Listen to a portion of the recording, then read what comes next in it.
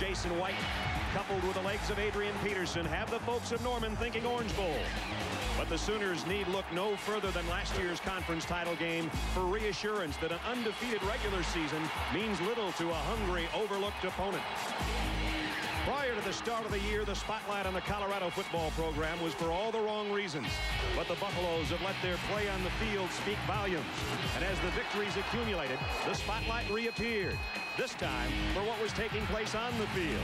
The Big 12 title offers a bit of redemption for both, and both will stop at nothing to get what they've been striving for all season long. Ralphie and her Buffaloes thinking upset tonight in Kansas City.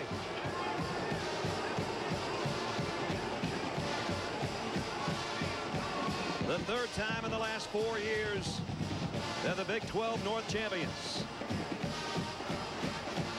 But the task at hand is a tough one tonight.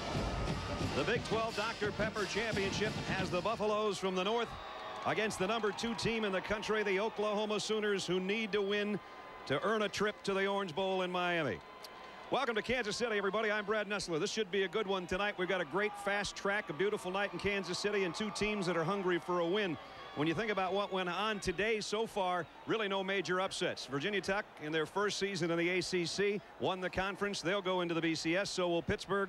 A big win over South Florida today. USC had to hold on for dear life against their crosstown rivals, but they won it. Auburn right now in Atlanta is taking care of business on Tennessee at halftime, and we'll follow the California Southern Miss game as we go tonight, though that one doesn't have Orange Bowl implications like this one does. My partner, as always, is Bob Greasy. And partner, last year we watched this game from afar and watched the Heisman Trophy winner Jason White. They get out, they get a touchdown right away, and then they get thumped by Kansas State. They know tonight, unlike last year, they can't afford to slip up. They got to win this game to go to the Orange Bowl. Well, they've learned from that, and they've also been more balanced. Last year they didn't have balance on offense.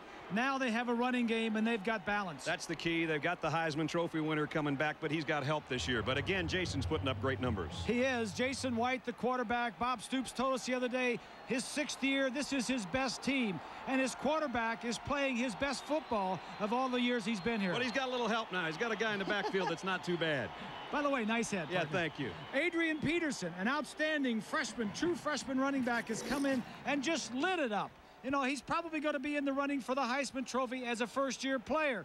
But now he's got balance. You got running, you got passing. They've got the whole enchilada. Well, at Colorado, they had off-field problems last winter and spring. Gary Barnett was on administrative leave for about 4 months. He didn't even know if he'd be the coach. Now he's coach of the year in the conference. Here they come in, North champions again. Do they have a chance, though? Most people say they don't. Well, Gary Barnett is telling his team, and listen, they're 11-0, we're 7-4, but this is not a beauty contest. 7-4 can win this ball game. All we have to go is go out and execute. We got special teams. They're better on special teams, and get some turnovers, and they can win this ball game. And they're going to have to get good play out of their quarterback, and Klatt in the last 3 weeks or 4 weeks has played pretty well. Joel Klatt played great against Oklahoma last year. This year it's been up and down, but he has played well of late, and he's going to have to play well tonight for them to win. Well, for Colorado this year, they kind of rallied around this team. They said, let's go shoulder to shoulder and see if we can win the North title. They have. They're here with a chance for an upset. But the team they're taking, knowing that they've got to win to go to Miami in the Orange Bowl, possibly to meet USC, are the #2 Sooners of Oklahoma. And their fans are here in full force. A victory probably puts them in Miami against USC if something strange doesn't happen. And they've been in this game 4 of the last 5 years. Last year they got rattled. They don't want that to happen tonight. Lynn Swann will join us on the field, and then we'll kick it off in Kansas City when we come back. The two teams just about ready, and the third man in our team's ready on the sideline. Here's Lynn Swann. Swann. Thank you, Brad. There's a lot of talent that's going to be on this team, on this field, some of the best talent in the country. A lot of X's and O's. Well, I'll tell you, this game boils down to 3 things: attitude, redemption, and respect. Last year, Oklahoma came into this ball game expecting to win, undefeated, going to the Sugar Bowl to play for a national championship, and they were thumped by Kansas State. As Jason White said, we stunk out the joint. Coach Barnett brings Colorado down from the Big 12 North. Everyone says the winner of the Big 12 North is a sacrificial lamb to Oklahoma. But hey, it's about respect. And Barnett says, we don't have the best team in the country. There's a lot of talent in the other team. But what we have to do here today is be the best team for the next 3 hours. That's what it boils down to. What we see on this field point-wise, what we see on this field intensity, will be all about the attitude, gaining respect, and redemption. This is a game with a lot of baggage, boys, and both teams want to unload tonight. Brad? All right, Schwally.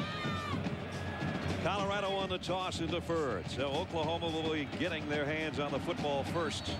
It's a perfect night for football, and it could be at this time of year a lot worse than 50 and clear and cool. It'll cool a little more as we go, but it's a pretty night in Kansas City. He's got it teed up, and his kick is deep, and it will not be returnable. And that's one of the things Bob talked about. The special teams of Colorado are very special. Those two kickers are something that could come into play very easily tonight. So Jason White, will he be a back-to-back Heisman winner? He's the only guy that's a current player that's got a vote, but he said, I'd never vote for myself. He won it last year, and his numbers this year just as good. Not quite as many touchdown passes, but his touchdown to interception ratio is even better. So he'll bring out his troops at the 20-yard line. Adrian Peterson behind Runnels in the eye. And that's Moses, the tight end, in motion on the first play of the ball game. And it's Adrian Peterson straight up the middle, and he got 6, almost 7 for the freshman tailback. Time now for the Dr. Pepper starting lineups. And here's the big eaters up front. Jamal Brown's an All-American over there. Joseph Carter, Bush, and Sims. Adrian Peterson behind Runnels. You'll see that fullback lead the way, and he's got good hands too. Bubba Moses, the tight end. Clayton's the big play wide receiver. You'll see a lot of Wilson Jones, Bradley, and Peoples as they continue to rotate guys through that core. A pickup of 6 on the opening play. It's 2nd down and 4. Clayton in motion. And the stretch to Peterson. Peterson's got a first down and down the sideline. And then he takes on one of the buff defenders and just rattles him out of bounds. Terrence Wheatley will get credit for the tackle, but he paid the price, a head-on collision and a pickup of 18. Defensively for Colorado, Wright, Manapuna, McChesney, and Gary across the front wall. McChesney's a good one there. Dizon's the newcomer of the year at linebacker. Washington and Ewing would join him. Secondary's been shuffled a little. Burrell and Wheatley now in the corners. They move Sims from a corner back to safety with Tyrone Henderson. It's kind of a bend, don't break defense. They'll give up a lot of yardage, and then when they get back inside their own 20-yard line, they're the best in the conference. So Peterson has him great field position already, and now it's Jason White going up top. Just a short pass out to Mark Bradley, a pickup of about 4. And Lorenzo Sims made the stop. Bradley becoming a big play receiver, but there's a lot of those guys wearing that color jersey tonight for OU. Well, as we introduced, 5 of the wide receivers have caught a lot of balls, and obviously they're going to play a lot. But they're going to catch a lot of balls tonight because Oklahoma defensively wants to take away one of the 2 things. They've decided to try and stop the run and let the passing game hit the short and intermediate stuff. The only problem is they're 100th in the country against the pass. All 3 wideouts the other way, but the comeback is to Peterson. He got almost to midfield. James Gary made the stop. There's a penalty marker on the play. John Bible's our referee. And it's going to go against Oklahoma. So that'll back him up to 2nd down and about 11. Bob Stoops, what a job. 6 years, 66 wins coming into this Illegal formation on the offense. Not enough players on the line of scrimmage. Penalty is declined. 3rd down. They had those 3 wide receivers out to the left side, and they didn't have enough guys on the line of scrimmage.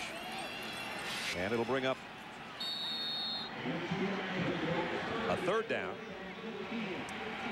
They declined the penalty, so 3rd down and a long 4.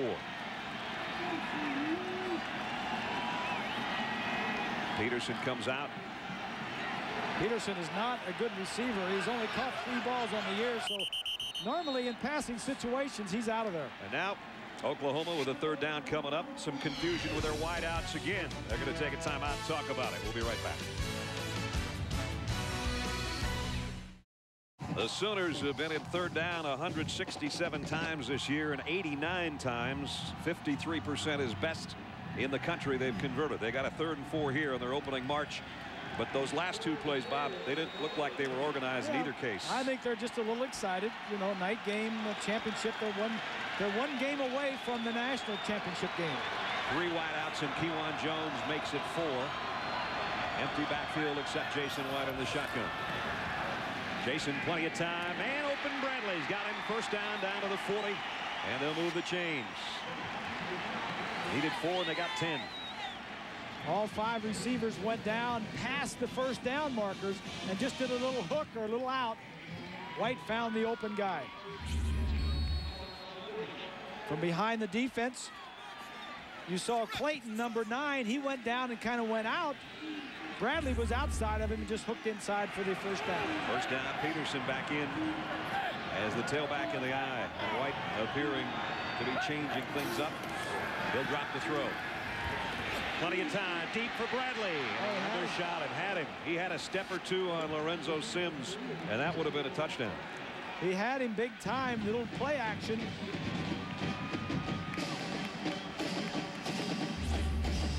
Bob and Brad, when you watch Jason White go back in here, watch him right there. He starts to throw, his foot slides right forward. There's been some really bad weather here in Kansas City in weeks past. A lot of snow. Now, they've got one of the best ground crews in all of the NFL at Kansas City, but when Mother Nature drops a lot of snow on your field, there's nothing you can do about it. And he did almost do a splits on that follow-through. Now he throws it out, wide out screen out to Travis Wilson. Wilson broke 1 tackle and got inside the 35 near the 34. Ryan Ewu, the outside linebacker, stayed with him, tracked him down. Travis Wilson has had a couple of huge games this year. Played great against Kansas State. Had 5 catches for 88 yards and a couple of touchdowns. And did the same thing, almost exact same numbers against Kansas. Yeah. And his family's here. And Oklahoma's smart. They get the ball in the hands of the guys that can do something with it after he catches it. Wilson just taking that behind the line of scrimmage, a good runner. This is already the 8th play of the OU drive. Adrian Peterson, first down, and a lot more might be gone. Trying to break a tackle, he's down to the 10. Tyrone Henderson saved a touchdown. Boy, does he get through that hole in a hurry.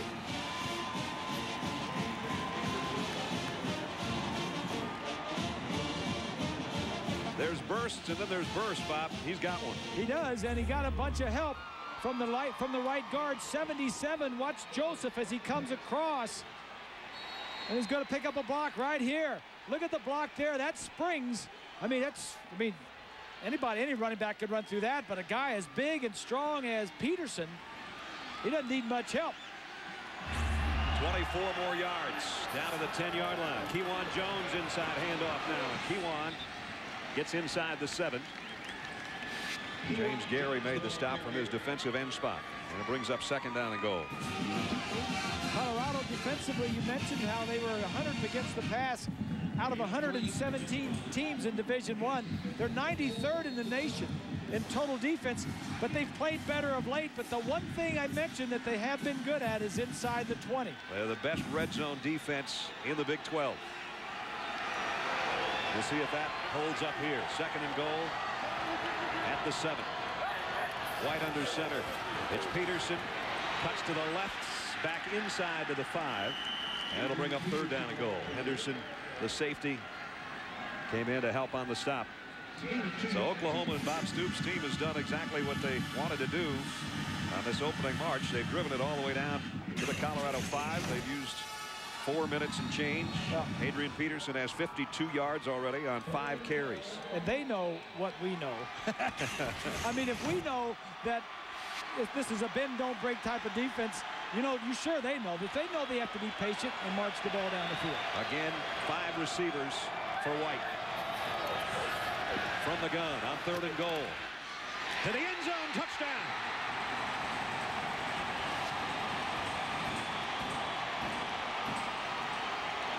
Will Peoples, a 4-yard touchdown pass, 5-yard touchdown pass for Jason White.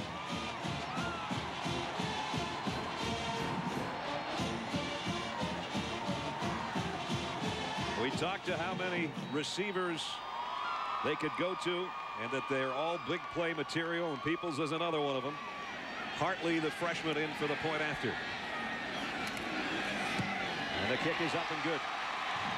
Well, that's the way you make an opening statement in a Big 12 championship game. You march it all the way down the field. And on third down, you have your Heisman Trophy winning quarterback throw his 31st touchdown pass of the year. Oklahoma on the board first. Sooners lead 7-0. Now the Sooners took it the length of the field, and they're on the board already. 7-0. Jason White's 31st touchdown pass of the year. Will Peoples' second of the year, a 5-yarder. And they're on the board first. And Bob, they had some third down situations on that drive, and they seem to be equal to the task. Yeah. We said they were best in the country. They converted all 3 of them. Let's take a look. Watch White when he gets back. He's going to be looking this way, and that holds this safety. Watch what it does to the safety. It's going to open up. He's going to end up throwing the ball over to the right side. See how it holds the safety? Then he comes back, and the receiver just gets into the end zone. 5 receivers out, 3 to the right side, and 2. They picked up 3 first downs on that drive. Jason White in the red zone. We talk about red zone defense. We were talking about Colorado's White red zone offense this year. 18 touchdown passes, no interceptions. That's perfect. That is perfect. Can't get much better than that. Garrett Hartley in a kick. Robinson and Wheatley wait on it. It'll be Stephon Robinson about a yard deep.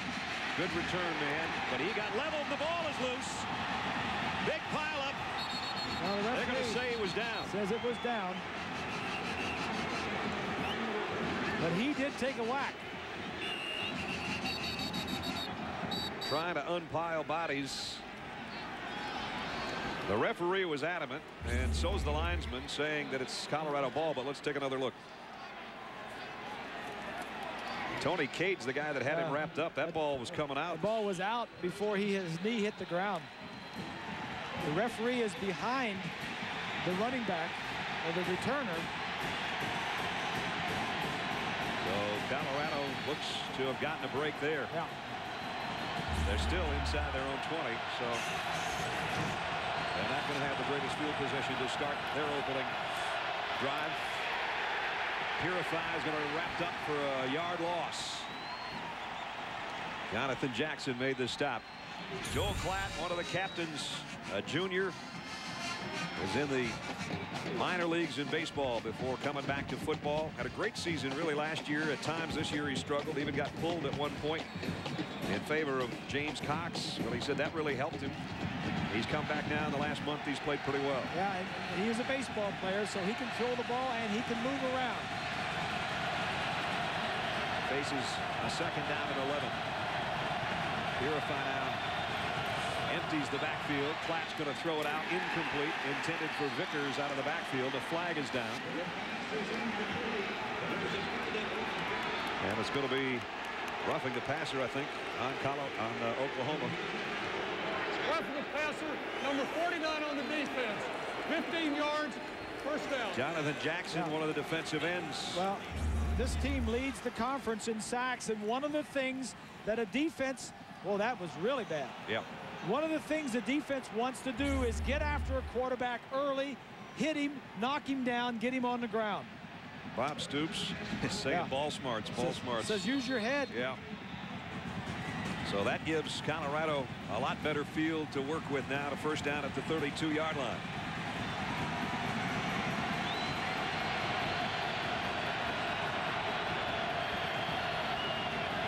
Three wideouts and Purify in the backfield will get the call. Bobby hurdles one man. Flags are down. We're going to have a holding, I think. There's a good run by Purify that would have netted them close to another first down. That flag thrown in the vicinity of holding, though. And that's the call. So just when they get a break with a penalty, they have one of their own go the other way. As we take a look at the Dr. Pepper starting lineups, the big eaters up front. Wilder's been around a long time. Burrow, Fenton, Daniels, and O'Neill's the front wall.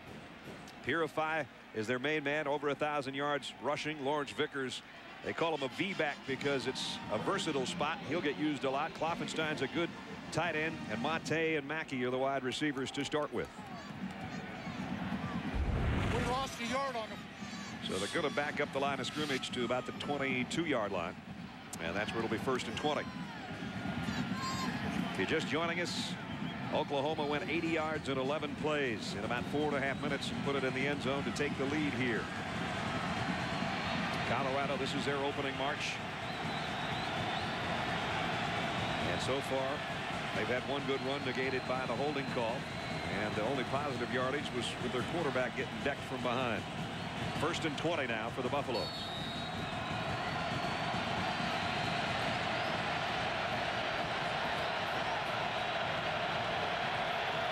Oklahoma fans, here comes Cody flying offside, but was he pulled off by Wilder? I think that might be the call. Looked like Wilder came out of his stance. Before the snap, false start, 74 offense.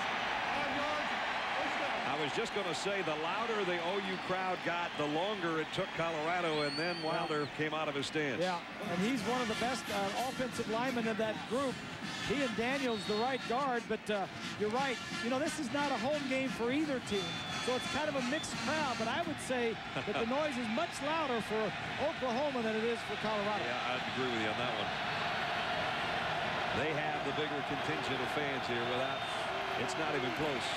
Draw play, Purify somehow kept his balance, got out across the 20, picked up about 4. Brodney Poole made the stop. Oklahoma defensively, let's look at their front wall. The front 4, Jackson, Pendleton, Magruder, and Dan Cody, who's their top sack man. Lance Mitchell back to full strength now at that middle linebacker spot with Ingram and Alexander. Alexander will cause a lot of havoc. Perkins back in there after the injury that kept him out 4 games with Nicholson, Poole, Shelby, and Marcus Walker's the guy they took a red shirt off of in the Texas A&M game. There he is, and they might want to pick on him, or they'll try. Yeah. 2nd down, 21.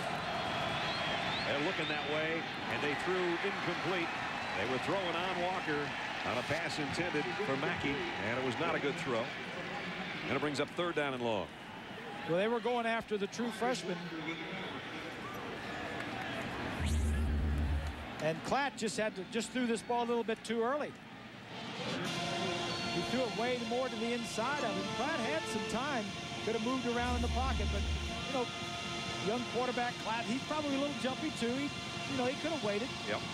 Took that big hit from Jackson on the personal foul on the roughing the passer, and then Cody came flying around the next time, so he's thinking about it back there, and now he's in the shotgun on 3rd and 21.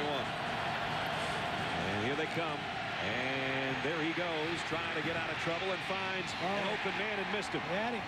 Ron Monte, had he kept his footing, and if he could have gotten it out there to him, he may have gotten way down there for the 1st down sticks. I mean, they were chasing Joel Klatt. I'm sure his eyes were as big as silver dollars. But then when he got out and found some space, he saw a receiver down there. Monte could have just taken his time and got him the ball. So now it's a punting situation. Antonio Perkins back in there, and he's one of the best that's ever done it. As you saw those numbers, remarkable. 8 returns for touchdowns. John Tarp, the punter, is a good one, too, for the Buffaloes.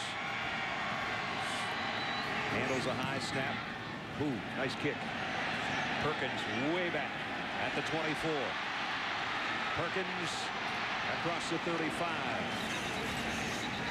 Got about 12 yards on the return.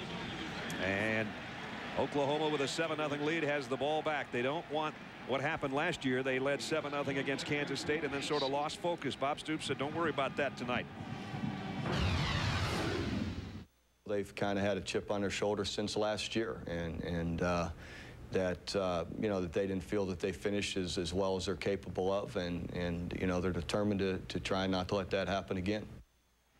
And of course, last year they got beat in this game, and I don't think they ever recovered in the VCS title game against LSU. They're healthier this year too, and they've got this guy running the football, Peterson. 2 or 3 before they wrap him up and push him way back. Thaddeus Washington made the stop. They're going to give him forward progress out to about the 39.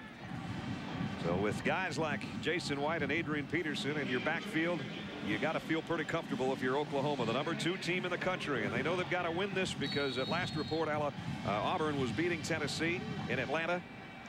And if you missed it before us in the 2nd game of our triple-header on ABC Sports today, USC survived UCLA. So top-ranked USC, their season's over, the regular season unbeaten. That's what Oklahoma's trying to do here tonight as well. It's Peterson right side. again, he's got that extra burst. When it looks like everybody's running about the same speed as him, all of a sudden he pops it out for 11 yards and a first down near midfield. 65 yards now for Peterson. 65 yards, and we've hardly gotten out of the first quarter. Played half of a quarter, and Peterson is already halfway to 100 yards. And against the best teams when he plays the best. We saw him against Texas in the Red River Shootout for 225. 249 is season high against Oklahoma State when they really had to have him. And then against Texas A&M, another 100-yard plus game when he hurt his shoulder. Here's the throw to Bradley, and he's out of bounds. Another first down at the 38-yard line. So now they got a little bit of everything going on, Bob. Yeah, well, you know, the beneficiary, both Jason White and Peterson are the beneficiary of having that offensive line. Yeah. They're all 5 back from last year. They average 37 starts per man. That's remarkable. 37 starts per man. I mean, it's just, I mean, these guys have been around forever. Some of them have been playing since they've been freshmen. Now the shotgun, 4 wideouts. Kewan Jones in there, and he'll get the call on the counter. Kewan Jones down to the 30 and close to another first down. Sims brought him down. Kewan says that's the way we do it. He was their leading rusher a year ago. Not quite 1,000 yards, but he's a pretty versatile fella. Can catch it out of the backfield, and he'd be starting for a lot of teams if number 28 wasn't coming back in the huddle for him. And they come and go. They just are a 1-2 punch. Kewan is usually in there on most passing downs, and but Peterson and he split the downs sometimes on running downs also. So it's second down and a short 2. As Bob said, Peterson's back in. Runnels, the fullback, is in motion. It's Peterson on the call. Adrian, first down, more breaking tackles down to the 21-yard line. Wheatley brings him down, but it's 9 more. He was tackled. He's got a nice patience about him, too, for as talented as he is. He waits for his blockers. And the play was originally designed to go inside, and he just, like you say, gives them time to do their thing. And if it's not there, he just bounces to the outside. We'll watch his numbers all night long because most people feel he's one of the 5 that'll be in New York when the Heisman's announced. And he's 226 yards coming into the night, short of the single-season school record for rushing for Oklahoma. So that's a kind of a magical number we'll watch. First down. White back to throw. Going to the end zone. Got it, man. Touchdown. Mark Clayton.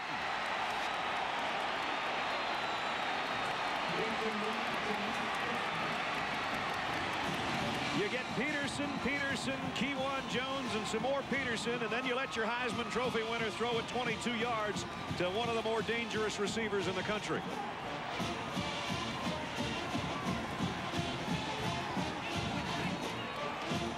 Two on the night here in the first quarter. Yeah, 2 drives, 2 touchdowns, 2 passing touchdowns by Jason White.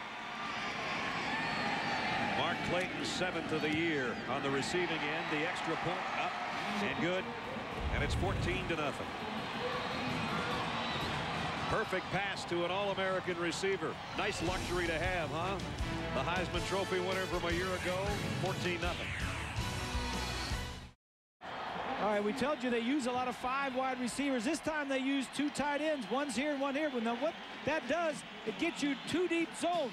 Now, Clayton right here, he's just going to run an inside post to the post corner to the outside. He's going to get down past the first guy and then breaks it to the outside. Chuck Long, the offensive coordinator, the 2 drives they found, they were in that formation a couple of times, saw that they gave him 2 deep and figured out that we could do the post corner and get a touchdown. Last year he caught 15 touchdowns. That was his 7th of the year. And so Oklahoma already up 2 scores. The kick's a good one. Robinson will take it about a yard deep. He fumbled the last one, though Colorado picked it up, and he took a pretty good whack again. Yeah, he's a little guy, too. Man, they are chewing that up on that kick return, that's for sure. So that's your matchup of Monday Night Football. From the 17, Colorado loses about 3 more. Larry Burdine. Now Purify was slipping, but Larry made sure he was going to not get up. I think he hit Purify and tripped them both up. This guy is the third guy in the rotation of the defensive ends. And Yeah. he might end up being better than all of them when it's all said and done. That's true. You know, Burdine is just a sophomore. Has 7 sacks on the year. He's had 6 sacks in the last 3 games. There's their leader, Cody. If you had a bunch of guys like him on defense, you could win a lot of ball games. They're showing blitz right now at Platt. 2nd down at 12. Joel getting pressure, got hammered as he threw. Lance Mitchell on the blitz, the middle linebacker. Well, you think something's going to happen tonight, Strange. Maybe it's going to happen. Southern Miss. They've got the early lead, 14-0 here. And a 3rd and long, which you don't want to be in against the hungry Sooner defense. They're going to bring some heat again, it looks like, and they will. Platt in trouble. They've got a hold of him, and down he goes. Yeah, they love 3rd downs. This Oklahoma defense really attacks. They lead the conference in sacks. They are like in a feeding frenzy when they get on 3rd down.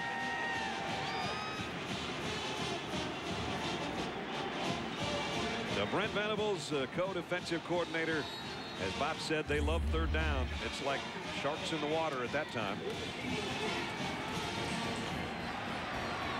Quarterback has got to see that coming and realize that you can't block it and either check out of it or throw the ball away quickly to one of your receivers. Now you've got to have your snap be perfect because your punter is back near his own end line just about.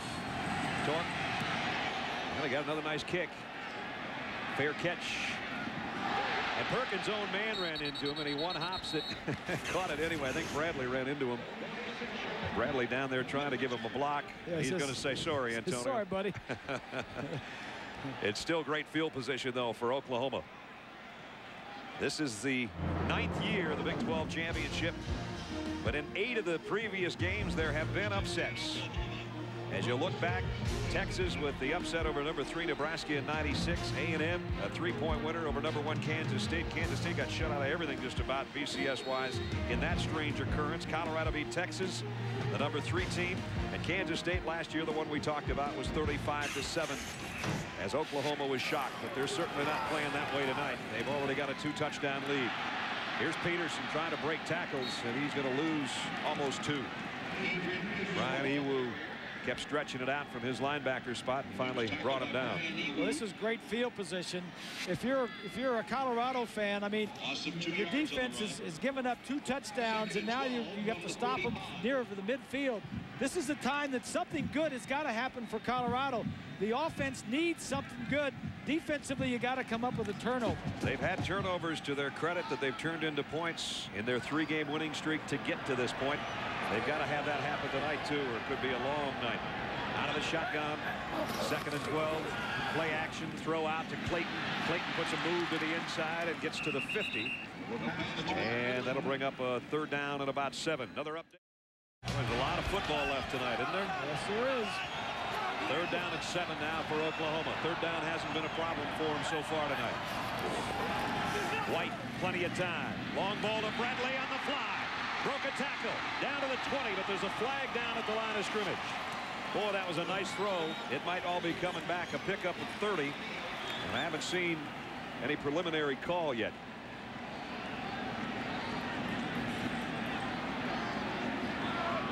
Illegal formation offense. Not enough players on the line. Oh, that's the 2nd time that's happened. 3rd down.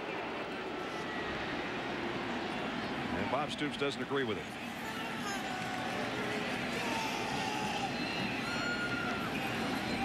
So it all comes back, a 30-yard gain negated by a penalty that's happened twice on him tonight, a legal formation. Here's a look. Now, here's your 5 offensive linemen. Those guys are there, but these are the guys out here. One of those guys has to be on the line of scrimmage. 7 guys have to be on the line of scrimmage. These 5, he's on the line. That's 6. And one of those 3 out there to the top of the screen, they all think the inside guy is, but obviously he's not up for enough. There's Chuck Long, their offensive coordinator. You know he's not happy with those 2 penalties either. Brings up 3rd down and long now. 3rd and 12. White, plenty of time. Deep out to Bradley, wide open. Boy, just pitch and catch. Well, they got to get some pressure on the quarterback because Jason White's going to just tear him up. Just about every replay we've had of Jason White throwing, there's not a white jersey in the picture. No, there isn't. And again, give credit to the offensive line. There is nobody near him. And these receivers just going down and just eating up this defensive backfield. Pick up a 20 on a 3rd and 12. And a perfect throw by White. First down at the 35. And Bradley's just getting better week in and week out at wide receiver. Peterson straight up the middle. Close to the 25 is Adrian Peterson. Pickup of 9. The offensive line, 3 of those 5 guys made the all-conference team. Carter, the center, and Brown were first-team all-conference, and Joseph, the guard, made second team. In fact, Jamal Brown, the right tackle, is an All-American. Well, Adrian's on course for about 320 tonight. Nice first quarter anyway. With a little over a minute to go. Second and short. Gets the call again. Stutter steps in the hole and gets a tough 3 yards for the first down. And Bob Stoops has told us, you know, he's flashy and he's fast and he's got some nice moves in the open field, but I love those tough 3- and 4-yard runs he gets us. Those are the ones that impress me. Well, he is, you know, he's got a great combination. He is big, he is strong, and he is fast. He's 6'2", about 215, and he can run. The other thing is he's hard to bring down. Very hard to tackle. Hard to tackle. Not usually one guy is going to get him down. Kewan Jones will come in right now to spell him, as Adrian will get a breather. First down Oklahoma, though. They're back near that red zone area at the 23 of Colorado, already leading 14-0. Penalty markers as Kewan Jones is going to go down for a loss. Flags all over the field. Brandon Dabdoob was the guy that made the stop, but again, a penalty marker with 29 seconds left in the quarter. Illegal formation. 55 is not on the line of scrimmage. 6 players on the line. Wow. 3 times in 1 quarter. Now they're going to have to start drawing lines all the way across there for those guys to all line up, I guess, and get 7 up there. I know what's going through that mind right now. It's not a pretty sight. Oh. Well, guys, we were talking about the Colorado red zone defense. The last drive for Oklahoma obviously came from outside the red zone. It would seem to me, look for them to go to the end zone. If they're that good in the end zone, score before you get there. No, that's a good point. It's second down and 12, not first and 15. The penalty was declined because of the 2-yard loss on the play, and now it's going to bring up 3rd down and long, as Kewan only got back to about the original line of scrimmage. And that is going to be the final play of the quarter.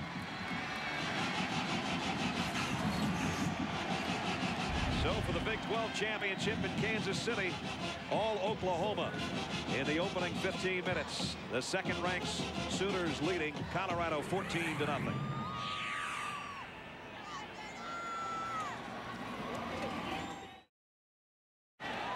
Brad Nessler, Bob Greasy, Lynn Swan, and our ABC crew back in Kansas City.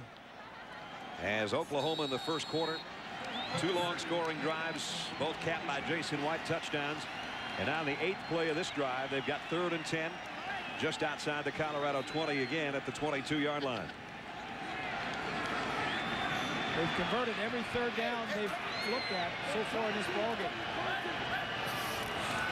They haven't gotten pressure on the quarterback. They still haven't. He goes to the end zone. Touchdown! And it's Mark Clayton again.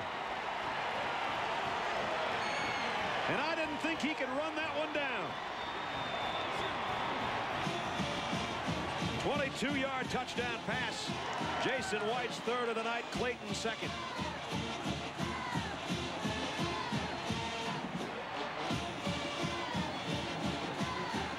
This is the first time they went man-to-man. And whether it's zone or man-to-man, they just ate this up. The extra point coming up. Garrett Hartley with a point after to try to make it 21-0, and does. And wow, 2 22-yard touchdown passes to Mark Clayton tonight. And 3 on the night for Jason White. It's like shooting fish in a barrel, huh? Yeah, it is. I said earlier it's pitch and catch. If they don't get pressure on Jason White, he might have a 6 touchdown night before it's over. Look at this. just slides around, throws it to the outside. Look at this catch now. Whoa. What you really love about these receivers as a group, guys, is not only are they really good athletes, as we see here with Clayton stretching out for this ball, but they run some of the best routes as a group I've seen any team in college football this year. They're extraordinarily well disciplined. He knew where he wanted to go with that ball. I'll guarantee you they practiced this move over and over again. Well, Jason White, fellas, only 9 of 10 for 106 yards and 3 touchdowns. I don't even remember the incompletion. Oh, yes, I do. Bradley was open. He missed him. Yeah. Bradley was the slot receiver there. Just runs down and runs to the corner.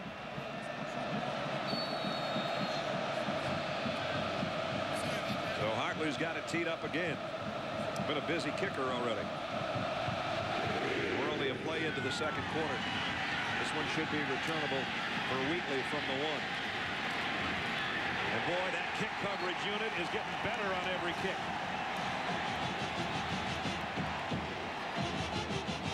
Take a look at our first quarter statistics brought to you by Dr. Pepper. They're going to be a little lopsided. You can bet they will be. Well, they are. And everything is lopsided. Time of possession is huge. Third down conversions. Yardage. I mean, this is ugly for Colorado. And that's just the first quarter. That doesn't include the last touchdown. And the last touchdown made them 5 for 5, as Bob said, on third down conversions. Colorado's got to muster something pretty soon here now. Purify. That's not it. Lawrence Dampier with a loss of 3. So we check in. He's watching this one. He's hoping some people change their mind about his horns or have a better opinion of what they already have. But right now, the only team to beat them this year, Oklahoma, leads Colorado by 21. Here's a quick slant, complete. And Evan Judge is out across the 20 to about the 22. Garen Allen on the stop defensively. It's the long play of the night so far for Colorado, a 10-yard pickup. Judge missed last week with a viral infection. He's back playing, but Colorado, 3 possessions, all inside their 20-yard line is where they're starting. That was one of their positive ones, the 10-yard gain. Most of them have been no gain or negative yardage. And now a third down that they'd certainly like to pick up to try to get some kind of momentum going. And the whistles are blowing here, and I don't think the Oklahoma defense hurt them. And it's going to be a penalty on Colorado. The problem is Joel Klatt had to pay a heavy price. Before the snap, false start 76 on the offense. 5 yards, third down. Edwin Harrison, the tackle, is the guy with the penalty. It'll bring up third down and 8 now. Yeah, but so you take the play back and run it over, but still the pain from the that's right. Pain from the sack still there. Of course, it's not a sack, but it's the pain from the play that ended on the quarterback. Cody, they continue to move him around defensively. He was in a stand-up spot on the left side last time. He's going to come from that same position again. They got the throw and complete, but short of the first down. Dusty Sprague, who'd been out with an injury too, making a comeback tonight, gets the catch. But it's not going to be enough for the first down, and out will come the punting unit.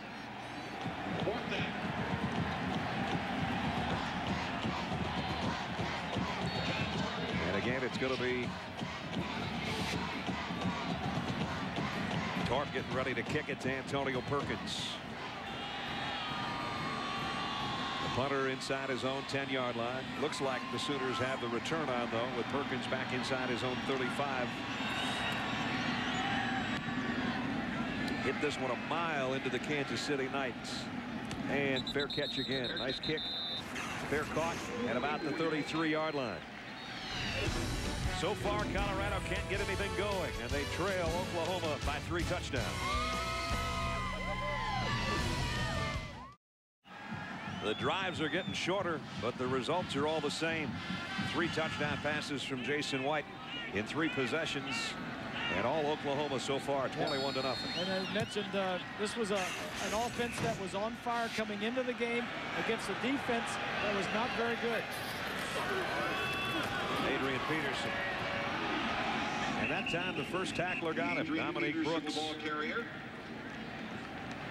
Short gain, got about a yard. The only problems I think you've even seen Oklahoma has a few penalties tonight. They've had 3 penalties for illegal formations. And Swanee, the field situation itself could be causing some of that. Well, it could be causing a little confusion. The field down here is set up for an NFL game. Where the numbers are in the field are the NFL numbers. There are 2 white hash marks on the field. That's where the college numbers should be. And they cause some problems in terms of substitution and alignment. Peterson dropped for a loss this time. Tom Hubbard from the safety spot made the tackle. It's going to be 3rd down and long after we checked his daddy was. 3rd down and 13. White. 3rd long hasn't been a problem. This time it's incomplete. That's only the 2nd incompletion of the game for Oklahoma, and they're going to have to punt, believe it or not. Yeah, well, there was nobody open past the line, past the 1st down marker, so he did the only thing he could, and that is just throw it away. There's Mike Hankwitz, the defensive coordinator, so his team finally got a stop there and forces a Blake Ferguson upcoming punt.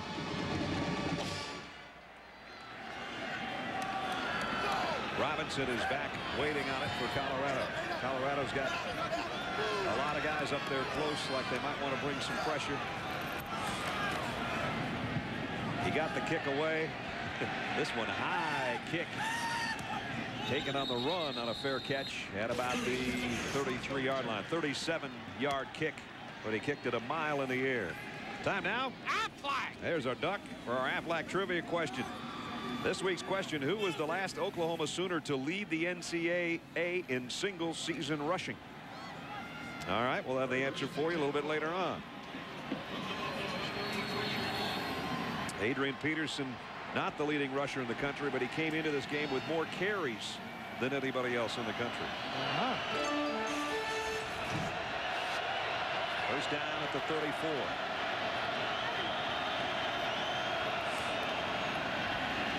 Platt overshot a guy that was open. Monte had a step there, but it's incomplete. Again, Joel Klatt is not getting anywhere near the kind of time that's being afforded Jason White. Good point. That defensive line for Oklahoma is really a good one. Cody is an All-American. Jackson on the other side made the All-Conference team.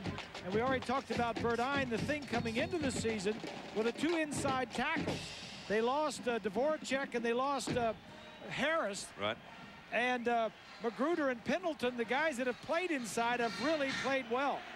Dvorak has a possibility that he might be welcomed back to the team next year. And of course, Tommy Harris, the aforementioned, is a Chicago Bear right now in the NFL.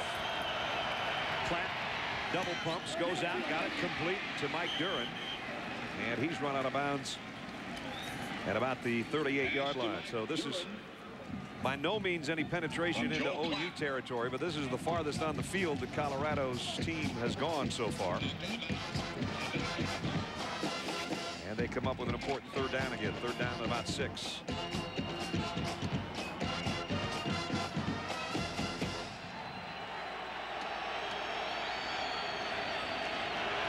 Empty backfield except the quarterback in the shotgun. 5 wideouts for Klatt. Again, he pumps once, twice, and intercepted. Antonio Perkins tipped it to himself.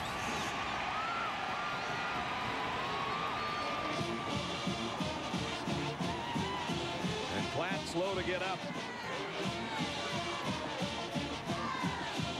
Perkins missed 4 ball games, and that's when they had some trouble. Here's Perkins right here. The defensive back, the route's going to be inside.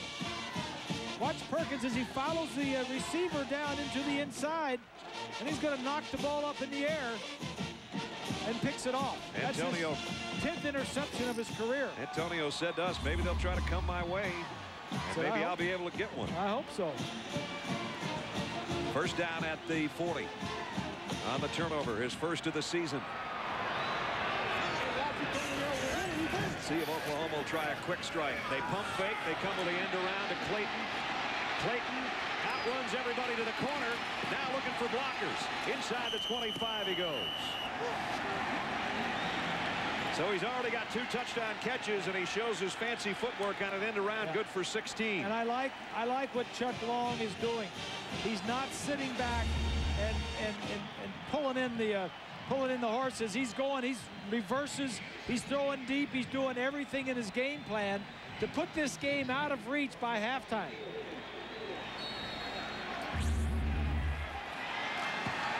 Chuck is up for the Broyles Award as the top assistant coach in the country. What a prestigious honor. He's on the list with some other great assistant coaches around the country. Here's a throw out. Clayton with a blocker in front of him. Slipped and went down on his own as he got inside the 20-yard line. Now, Bob and Brad, I know that Clayton just caught that pass, but I want to talk about Jamal Brown, number 55. And you're not going to see what I saw on the play before that. He came downfield, and he was blocking the number 22 Sims for Colorado. He had him about 5 yards inside the line of scrimmage. By the time he finished blocking him, he had him down on his back, 10 yards out of bounds, just totally devastated him, and got up, pumping his chest, saying, this is what it's all about. He says he's a guy that changes a little bit when that helmet and those pads go on. Right there. At the 19. Peterson now looking for a block from his quarterback. Doesn't get much of one, but he outruns everybody anyway to the far side. And Sims brought him down. And Swanee was talking about Jamal Brown, and you know, when you're thinking about an offensive lineman, 320 pounds, you don't get to score touchdowns. So what's the thrill on the field? It's always, you know, been fun to run block, you know, especially when you got a guy like Adrian Peterson back there running the ball. And you know, we're just a physical team, and you know, running the ball, you just get in the other guy's face and just, you know, drive him off the ball. And that's something that we practice hard on, you know, every week, and that's something that as an offensive line we enjoy doing. Yeah, you enjoy blocking for a guy like Adrian Peterson. 2 tight ends set now on 3rd and 3. They scored on this the last time they were in this formation. This time they'll run it. Peterson, he's got the first down and more. Boy, he's strong. Flags are down. A Colorado player is down. And Adrian's lid came off. Kept his mouthpiece in, though. That's a good trick. Offside call. So it's going to be first down either way for the Sooners. Offside, 27 on the defense. Penalty is declined. First down. Down to the 11-yard line. And it was McChesney, the captain of the defense, holding his arm as he goes off. He's the best guy they probably have in that front four, and they can ill afford to lose him. So now here's Oklahoma knocking on the door again with 8:14 and the clock running in the second quarter, trying to go up by 4 touchdowns. First down at the 11-yard line of the Buffaloes. Draw play to Peterson. Down to the 5. Wheatley had to go low to knock him down. And Adrian Peterson now has just passed Greg Pruitt for 3rd place on Oklahoma's single-season rushing lists. We told you he needed 226 to have the all-time single-season mark coming in, and he's off to a heck of a good start. Well, not only the offensive line, but the fullback in there, Runnels, he does a great job up ahead. Number 38. There you see a list of the top runners at Oklahoma. Pretty good company. Second down, they can get a first down inside the 2. Adrian Peterson waits for his blockers and now battles forward to about the 3. Washington made first contact from his linebacking spot. The clock winds down. It'll be under 7 minutes the next time Oklahoma snaps it, as they've dominated the game so far. Coming into the ball game, Oklahoma had not been that good inside the 20. They were like 8th in the conference in scoring inside the red zone, but they're 4 for 4 tonight. They've only had 1 missed conversion on 3rd down, as you saw. Now they've got 3rd down and a couple. Runnels comes in as the fullback. He might be the lead man for Peterson if they throw. Moses, a tight end, in motion. It's Peterson, puts his head down and drags people with him for a first down, but not a touchdown. Boy, he ran into Washington. That was a nice collision.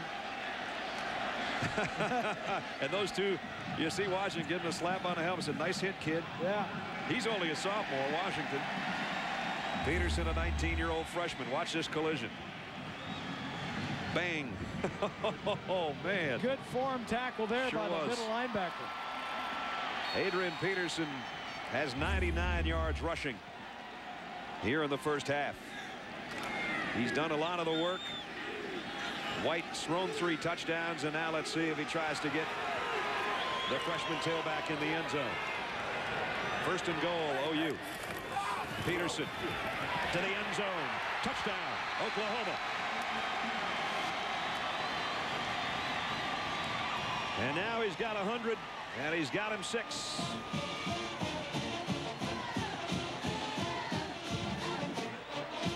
Well, it's sort of a clinic right now, isn't it? It is. That was the 36th play of the first half for Oklahoma. Colorado only has 13. 4 possessions, 4 touchdowns. Hartley in for the point after. As Bob said, 4 for 4 in the Big 12. This time Peterson looking for the end zone, looking for the 100-yard mark, and he got them both. 28-0 Sooners. Well, Adrian Peterson now sitting around. He knows who takes care of business. These are some of his linemen there. And he's got 100 yards, his 11th 100-yard game. He joined Emmitt Smith and Marshall Faulk as only 3 freshmen who rushed for 1,000 yards in 7 games to open their careers. That's pretty good company, too. He had 3 over 200-yard games, too, didn't he? Yep, we had one of those against Texas. And penalty marker, it'll be a flag on the return as Robinson trying desperately to get out that 20-yard line. Colorado just can't even do that. Well, I would say that if Oklahoma wanted to come out and make a statement to the rest of all of college football and to the BCS, they're doing it here with 4 Holding possessions. number 43 on the return team. Half the distance to the goal, first down. So the problems continue to crop up. All Oklahoma so far, just under 6 minutes remaining in the first half here in Kansas City. Greasy and Lynn Swan, I'm Brad Nessler. The Big 12 championship on the line tonight here in Kansas City, and it's all Oklahoma so far, leading by 4 touchdowns. And again, terrible field position again for Colorado. Purified trying to get something going on the ground, and they can't get anything going offensively. Let's get an update from what's going on. It's their 4 touchdown difference here. Look at the total yardage. Wow. Second down and 9. They fake the draw. Platt deep down the middle. Is it intercepted? Very close. Rodney Poole had his hands on it. He couldn't hold it. Ron Monte was the intended receiver. Poole did a nice job of trying to undercut the wide receiver. I don't think there's any doubt that if Oklahoma keeps playing the way they are, they're going to go ahead and win this ball game and probably be in the championship game. Of course, that meeting is tomorrow. They have a conference call. I think most of it's in New York, but they have a conference call between all the conferences and the bowls, and we'll find out where all these teams are going to end up. Of course, the BCS selection show on ABC tomorrow afternoon at 5 Eastern. Third down and 9. Here comes a blitz from the corner. Look out, Joel Klatt. Down he goes. Brandon Shelby was the first guy there, and then he got help from his friends up front.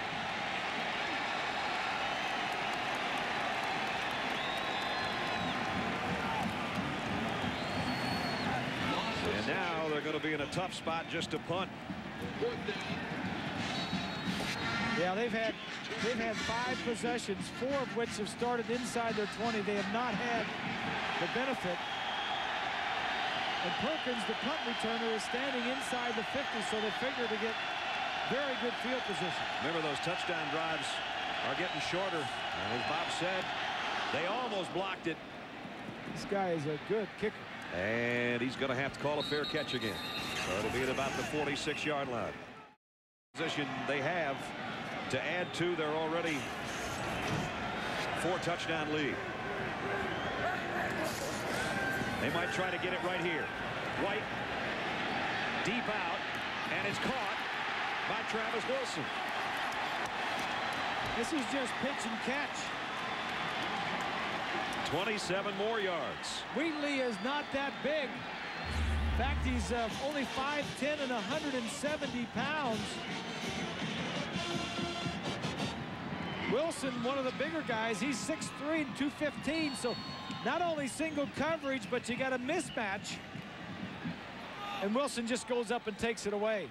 These defensive backs for Colorado, not only are they small, but they're also young. A lot of sophomores. A lot of 5'9s and 5'10s on those corners. Yeah, a lot of second-year players. They lost some players to graduation and to transfer and to injury. Here's Jason White now in the shotgun. Waiting for the snap, looking for more points. He's already got 3 touchdown passes. Throws to Kewan Jones. Incomplete. That would have been number 4. A little bit low. Kewan had to try to go get it. The freshman linebacker Jordan Dizon was down there with him defensively. There's the numbers we talked about in the red zone this year. 18 touchdowns, no interceptions. He's back in there right now with a 2nd and 10 at the 19 of Colorado. Yeah, he was on a string coming into the ball games. He had thrown 183 passes without an interception and 17 touchdowns at that point. Of course, he hasn't thrown an interception and he's thrown a few touchdowns, so those numbers are going up.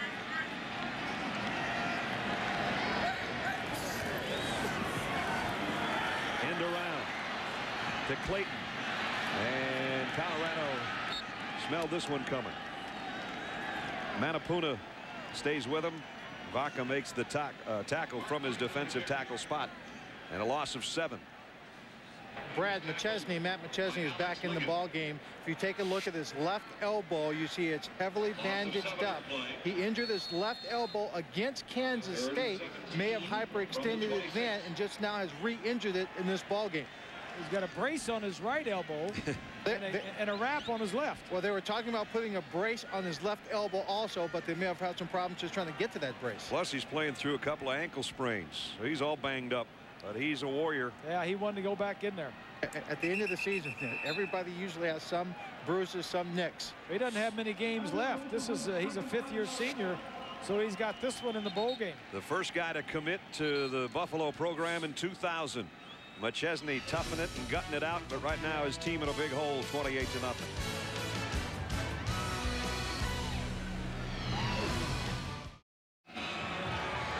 Third down at 17. The third down's getting longer for Oklahoma, but they keep converting him. Now this one they're really going to have to earn. They've got to get down inside the 10-yard line. Jason White in the shotgun, looking to his right, had 3 receivers that way. Now it's a comeback screen to Kewan Jones, and Kewan weaving through people, got down to the 13. He's not going to have a first down though. Washington, the linebacker, tracked him down. He picked up 13 of what they needed, and now we assume we're going to see the field goal unit, and that'll bring out the freshman. Trey DiCarlo had been the kicker for Oklahoma and really struggled this year after a sensational season last year. And so Hartley, the true freshman out of South Lake, Texas, he's been hitting extra points, but we don't even know about his field goal prowess yet. No, and he went through 11 games. It wasn't until last week, the 11th game of the year, that he took his red shirt off of him. He'll try a 30-yard attempt from the near hash, and it's a fake. Bradley trying to get the first down, and he's got it. Mark Bradley, the holder. And it's first down, Oklahoma. We still don't know if he can kick field goals. Well, Oklahoma is not leaving anything in the bag. Nope. Little fake kick. And then he had room off the left side, and he got it down near the 5-yard line. Bradley, an excellent athlete, ex-quarterback, wide receiver. Of course, his dad was a quarterback in the early to mid 80s for Oklahoma. Danny was his dad, a good one in 81 through 84. So first and goal, Sooners.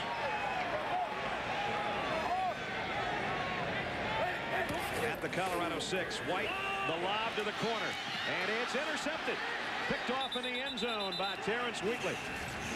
He didn't get enough air into that one. Willie Roberts, the tight end, was his intended receiver and played beautifully by Wheatley. They tried to get a mismatch. Roberts is 6'7", and Wheatley is 5'10", but Roberts is the one that slips and falls down. That's absolutely right, Bob. Roberts just slips. He's in a pretty good position if he could just control his body and get his feet underneath him to go up for it. But he goes to plant, both feet slip away, and it's only a Colorado defense able to catch the ball. Guys, I was wondering if Jason White could make it to 200 passes without an interception. He got to 199. There you go. That goes all the way back to mid-October against Kansas State. And that interception is really not his fault. Right. Here's Klatt, and it almost gave it right back. Yeah. That one was almost intercepted. And by not being Jason White's fault, I mean that Roberts should have, at worst, knocked the ball down. He should have defended it, and not if he didn't catch it, and he should have caught it, but he should have at least not let the other guy catch it. Joel Klatt almost gave it back. That ball was very close to being intercepted by the Sooner defense on the ensuing play. We haven't seen Klopfenstein yet, the tight end. He's one of his favorite receivers. He's in there. Second down and 10. Klatt comes up short to Purify. Bobby trying to get to the first down marker. Can't quite get there. Allen makes the stop. Pickup of 7. We're under 2 minutes here. Let's get another update from John in New York. Along with Craig James and Aaron Taylor, that's the ADT Championship Trophy. You played for a Super Bowl, you won a Super Bowl, but this has got to be a bigger throw. Well, it is right now, this time of the year for a lot of these college teams. Hey, coming up at halftime, Texas and Cal. Cal is barely beating Southern Miss. We'll find out if they think Texas can sneak in. ACC and the Big East have some people going to the dance. We'll talk about it. All right, fellas, seeing about a minute 20 seconds. Pass tipped. You talk about his own blitz. Yeah, look at the size of the guy that almost got that ball. Dampier, the redshirt freshman, 300-pounder, dropping into coverage. I love this game. Here he is right here. He's going to charge and drop right back. Like you said, he's a big 300-pound defensive tackle. Drops back, right back in the slant area. Now, he got the execution right. He knew what he was supposed to do. Now he just needs to catch the ball. It's the 5th 3-and-out for Colorado. Torp's been a busy punter with that left foot, but he's done a nice job with it. Another beauty here, but Perkins has a chance at this one from the 24. And nice coverage by Colorado. They'll bring him down about a 5-yard return with 1:05 remaining in the half. Our Pacific Life game summary. To sum it up in a word, it's been Sooner. First it was Jason White to Peoples for 5 yards and a touchdown. That capped a long scoring march. Then he went 22 yards to Mark Clayton, his 7th touchdown catch of the year. Why not try it again? 22 more to Clayton in the corner. A terrific catch, his 2nd score of the night. They just faked a field goal and were trying to go for more, but the ball was intercepted in the end zone. Yeah. But now they've got it back with 1:05 to go in the half. And you might wonder, why fake it? Why not kick the field goal? And I think you can't blame Bob Stoops. He's trying to win this ball game. He's trying to score as many points as he can, as fast as he can. Screenplay again to Kewan Jones. Now this time he's got blockers in front, but they didn't get turned around in time. Pass to Kewan Jones. To have Washington come down there and sneak in to make the tackle. Reminder, coming up later in the game, we'll tell you about our Chevrolet players of the game. Chevrolet will make a $1,000 contribution to each university's general scholarship fund. Gary Barnett, a long season, a 3-0 start, a 1-4 October, a 3-0 finish. And he said, I feel like I'm pretty much the dad of this group. He said, we've huddled together. We had our problems. We got back on a positive note. We couldn't wait to go to work in August on football. And he said the only problem is when you feel like you're the dad of a whole team like this and dad's not even sure he's going to have his job, it makes a pretty tough year. But they battled through it all, and they deserve to be here. Yeah. But right now they're taking it on the kisser. He said it was a very tough year, but he says it was probably the year he's had the most fun ever coaching. Most gratifying.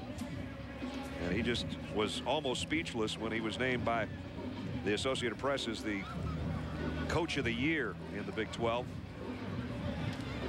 And came out and said he's just so happy for his coaches and his kids that stuck together. Well, he's a good football coach. Anytime you go to Northwestern in the Big Ten and you win back-to-back Big Ten championships and take him to the Rose Bowl twice, that's good coaching. Now it's the Sooners with a 2nd down and 7. From their own 34-yard line. Jason White looking left all the way and goes that way.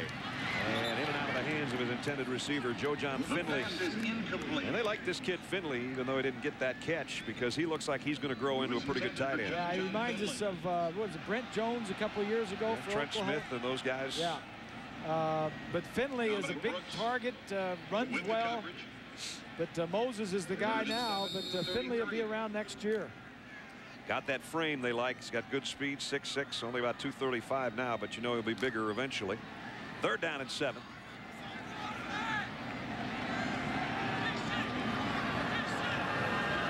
And now it's Finley, the tight end, who will be in motion. White finally got some pressure and throws high and incomplete, intended for Bradley. That's the first time there's been a white jersey in the vicinity. Alonzo Barrett, the freshman, coming around the corner to put some heat on Jason White. That's going to be a punting situation. We asked you the Aflac trivia question a little bit earlier, and it was, who was the last Oklahoma Sooner to lead the NCAA in single-season rushing? And we'll take some guesses, I guess, right after Ferguson's punt. Colorado was a man short. They hustle him out there into the middle of the defensive line. They got some decent pressure, but Ferguson got a beauty of a kick. Robinson waiting on it at the 15. Broke the first tackle, but he won't get by number 2 and number 3. He doesn't catch many fair catches. No, he doesn't. He doesn't like that, boy. 52-yard punt. So we asked you a trivia question, fellas. You want to guess? You want me to go? What? I was looking at that thing a little early. You go ahead and go. Well, I keep saying that coming in, Adrian Peterson needed 226 yards for the single-season rushing record for the Sooners, and that was Billy Sims in 78. So I'm going to say Billy Sims in 78. Well, I saw that thing earlier. They had the chart of all the Oklahoma players up there. I like Billy Sims. Swanee? Well, I'm a team guy. Let's go over for Billy. There you go. We don't agree all the time, but sometimes we do.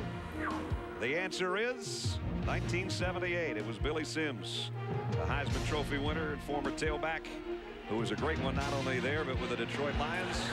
And he was the man that led the country in rushing almost 1,800 yards that season. So in the final 25 seconds here, Colorado keeps it on the ground. Is the Aflac scoreboard, do we put that up at the Big 12 championship in Kansas City? Why did you ask for that? I don't know. I don't know if those numbers are right. I think it's 10, 9, and 7, isn't it? Come on, you keeping count? Yeah, I'm trying to get in double digits.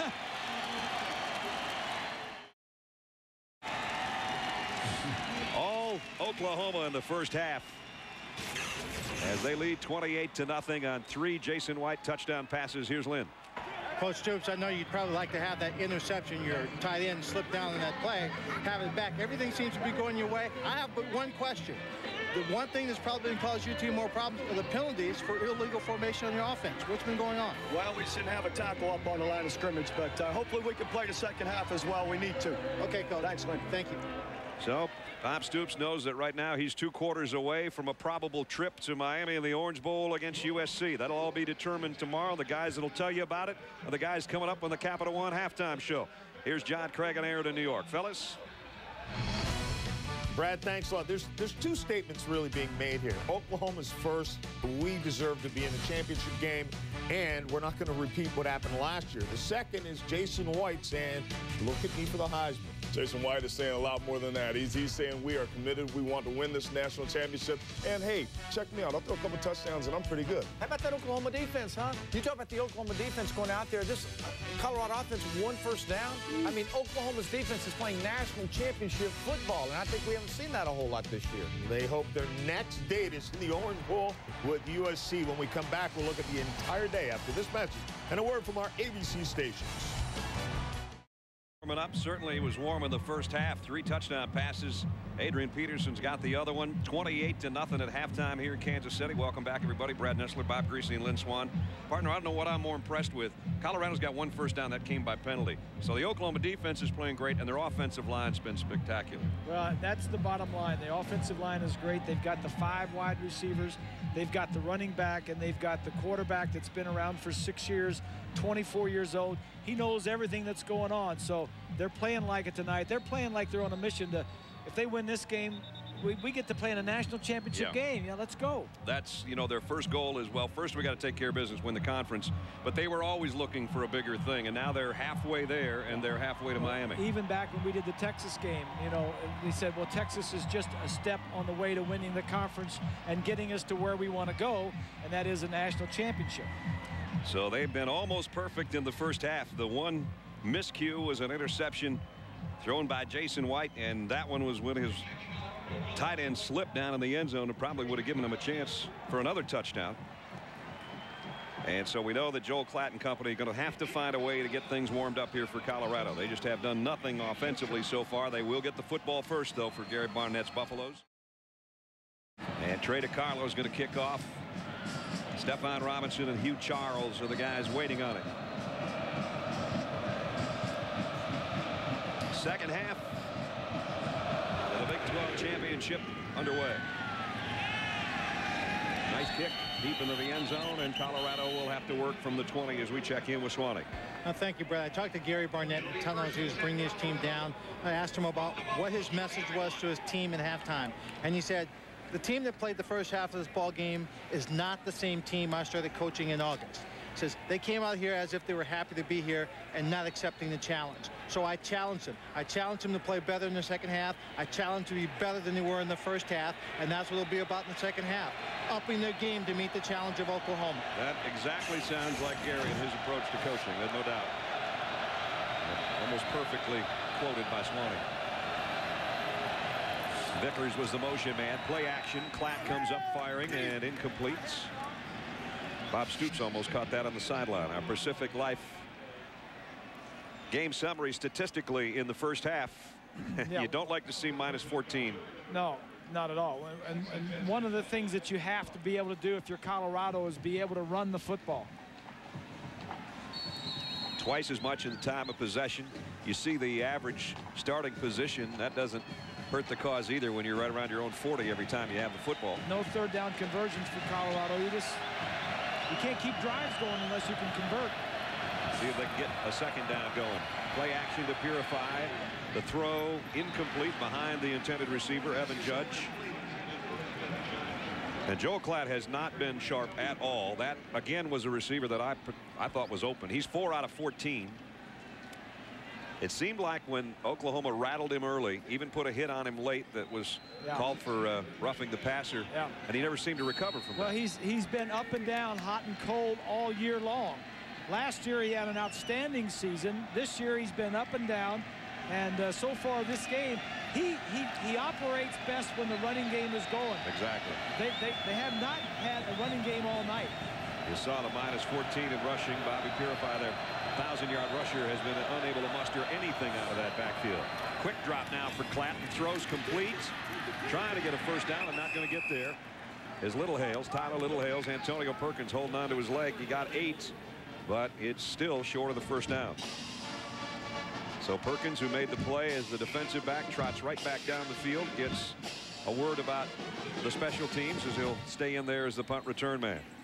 Hasn't been able to break anything as a punt returner tonight because the punter for Colorado has been their one bright spot.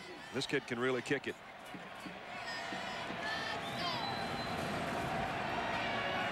We look from behind the left footer again on 4th down. And he's going to throw. Completed it, but it's going to not pick up a first down. Oklahoma said, I've seen that before from Texas A&M and a couple other teams, and we're not buying it. Rufus Alexander made the tackle. Yeah, like you said, they were expecting anything from this team. It's almost a desperate team with nothing to lose. Right here, watch this. The back is going to come behind the line of scrimmage and receive the pass. That's Dominic Brooks. Number 18, I think it is. Yep. He makes the catch, and Alexander's right there. Personal foul on 96 Oklahoma. 15-yard penalty, first down. Well, that was on Lynn Magruder, but it's a post-play penalty, and it'll still be a first down. It'll just take away some of what would have been unbelievably good field position and back it up closer to the 40-yard line. Yeah, I'll never forget that Oklahoma, what is it, A&M game when A&M pulled off two special teams. A punt and a fake field goal. Yeah, and they scored on both of them. And the other one, the second one, the fake field goal, they were kicking from like, what about the 15-yard line? Yeah. And Oklahoma and Stoops was ready for it. Knew it was coming. Play safe, defense, play safe. And they still executed the fake field goal and the touchdown. Got a touchdown. So now they'll take over. Excellent field position again, despite the penalty. Adrian Peterson stops in the middle of the pile, trying to bounce it outside, and they're waiting for him, and he loses a couple. Brian Ewu made the stop from his outside linebacker spot. All Oklahoma in this Dr. Pepper Big 12 championship game in Kansas City tonight. They came out, opening drive of the ball game, went the length of the field, 80 yards. Jason White threw a touchdown pass. Then he threw two more to Mark Clayton at the end of the first quarter and the first play of the third quarter. Peterson with 100 yards in the first half has the other touchdown on the ground. There's your leaders. Those are the guys we're talking about. That's why it's 28-0. At stake here, the Big 12 title and a trip in all likelihood. And the way they're playing, they're certainly not going to lose any votes. The Oklahoma Sooners would go to the national championship game in the FedEx Orange Bowl in Miami January 4th right here on ABC. They look like a team that wants to get there. That guy wants to go too. Yeah. You know, certainly of the teams that are playing today, USC versus UCLA. UCLA played them well. It was a rivalry game. Colorado is not giving a very good game to Oklahoma so far. They could come back in the second half. But those two teams certainly look good, Oklahoma and USC. Auburn and Tennessee, I don't think it's a final yet in Georgia. Here comes a blitz on White. Down the middle he goes, completes it inside the 30. Mark Clayton wheels around, gets a first down. And it got about 9 on 3rd down and 8. We talked about the BCS. The selection show will be tomorrow, but the BCS standings coming in, brought to us by Allstate. USC won.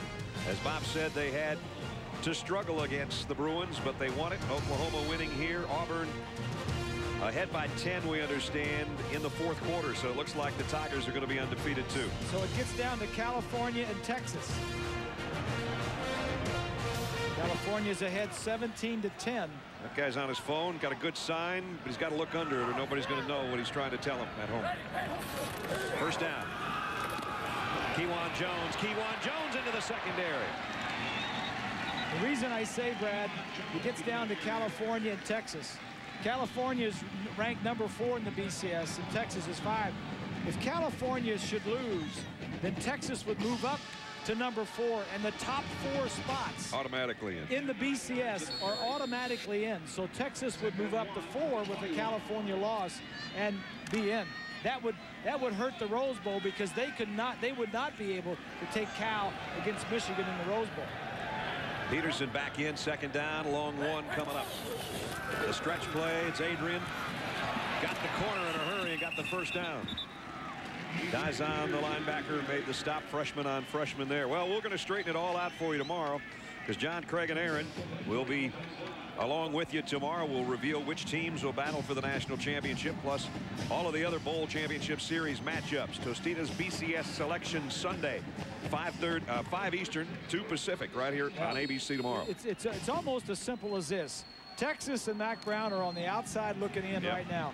Should Cal lose, Mack Brown and Texas could be in the Rose Bowl. Probably will be. First down in the red zone again for Oklahoma. Just outside the 6. Adrian Peterson up the middle inside the 10 and powers his way down inside the 5 for another first down. 12-yard gain, 1st and goal, Oklahoma, after we check in with John in New York. To Coach Tuberville and the Tigers.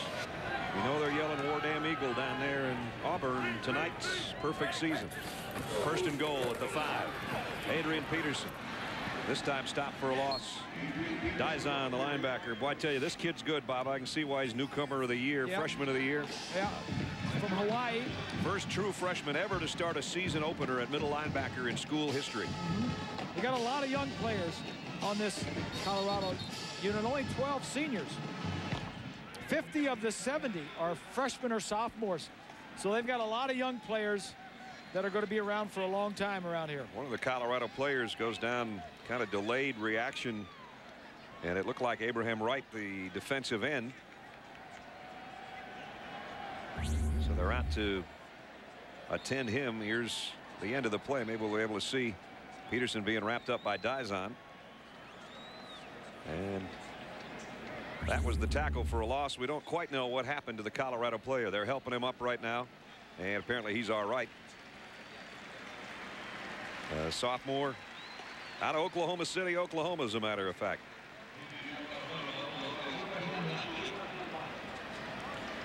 That's one of those that got out of the state of Oklahoma. Bob Stoops doesn't let too many get away, and Les Miles doesn't let many get away. Oklahoma working on another 12-win season. This is their 4th time they've been the Big 12 South titleists. And they have 2 Big 12 titles in 2000 and 2002. And in 2000, strangely enough, that was 4 years ago. We were here for the game. They won that game. They went to the Orange Bowl and won the national championship. This year, they played the exact same schedule, same teams in the same locations, same perfect record. If you think of omens and all that stuff. And played here, and then they're going to the Orange Bowl in Miami. That's kind of the way it looks. We've got a timeout. 10:37 remaining here in the 3rd quarter. It's been one of those nights for Oklahoma, spending most of their time at Colorado territory. And now they've got 2nd down and goal at the 5 of Colorado again, leading by 28. Moses in motion, the toss sweep. Adrian Peterson toward the goal line, battling, but Colorado will keep him out. Got inside the 2. Is there a penalty marker down? Washington made the stop. And let's see about the flag. Offside. Just what Colorado needed. Go half the distance to the goal on a play when they stopped the tailback finally.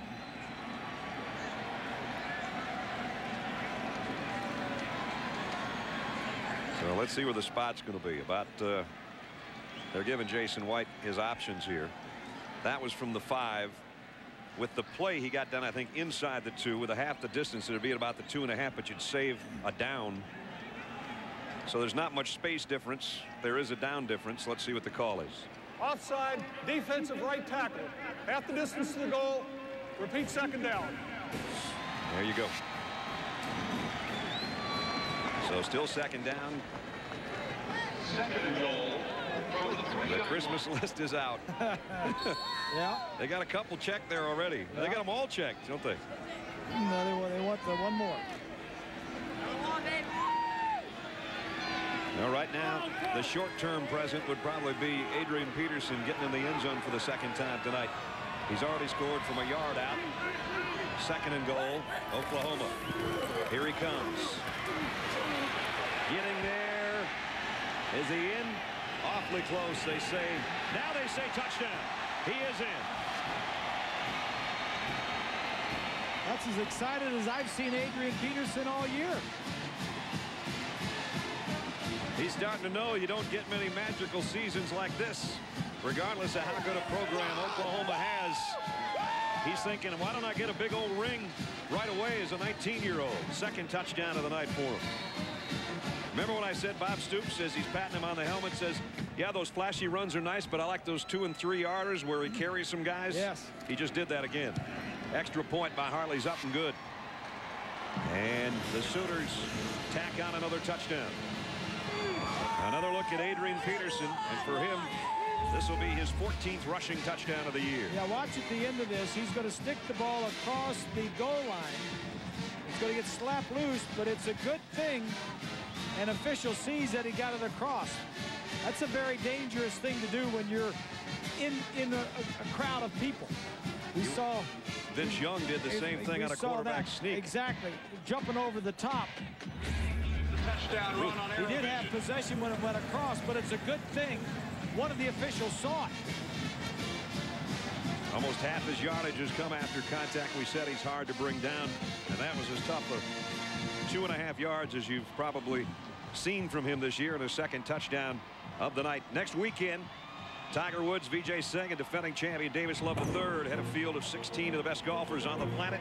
The Target World Challenge presented by Williams. It's next Saturday and Sunday, 3 Eastern, noon Pacific, right here on ABC Sports. Well, the drive, as I said earlier, the drives are getting shorter. That one only went 41 yards. Remember, there was a fake punt attempt that Oklahoma was all over. Didn't work. And so they took over, and they got out and score again. A yard deep. Robinson bringing it out. And still hasn't gotten to the 20-yard line. I tell you, that group covering kicks for Oklahoma has done a great job tonight. Poteet and Shelby down that time to make the hit. The Big 12 Players of the Year with this Big 12 championship. These are the guys that we picked. Jason White, kind of hard to argue. He's got 33 more touchdown passes this year after 40 a season ago winning the Heisman. He's certainly one of them. I picked Cedric Benson of Texas, and Swanee and Bob go with Jason White of Oklahoma. All good choices. Yeah, they all had good years. Cedric Benson, Reggie McNeil at A&M had a great year.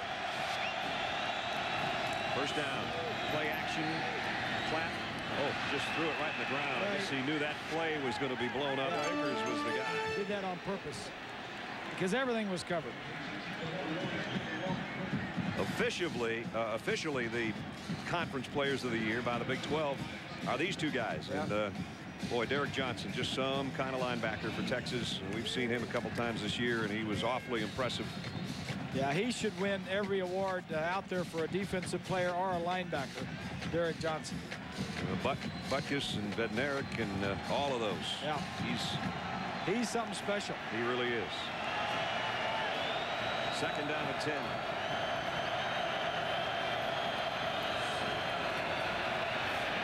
Platt rolls out and throws on the run, completes it, trying to wheel for a first down, and Mackey gets it.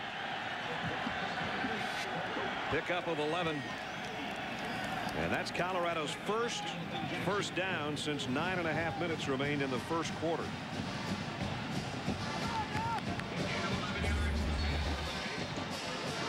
And that one came by penalty, right? Yeah. Yeah. Nice job by Mackey.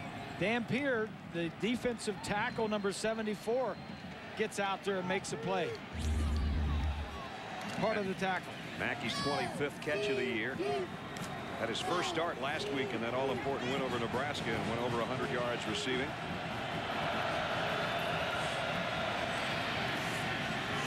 And now a nice run by Bobby Purify. Purify, one of the captains, fifth-year senior out of Colorado Springs, got an extra year of eligibility after an injury-marred season last year. And you talk about a tough kid. He hadn't had a lot of positive runs tonight. He's playing with third-degree separations in both his shoulders. Yeah. I mean, put pads on and then go run into guys about 35 times a game and see how your shoulders feel. If you're a running back, one thing you don't want to have hurt is your shoulders, because that's what you need to lower yourself to run through people. He's been a warrior playing through all that pain. Second down, about 3. They fake it to Purify. Platt overthrows his intended receiver, kind of threw it away again, I think. Bobby Purify, we talked about him out of Colorado Springs, Colorado, one of the guys from the 2000 class. The second guy to come in 2000. What makes him so special as we took a look at his spotlight? Well, first of all, we said he got to be put back together. He's a little bit healthier, but his shoulders have been terrible this year. He's a very focused player, and he's a slasher. He can run. Over 1,000 yards rushing this season.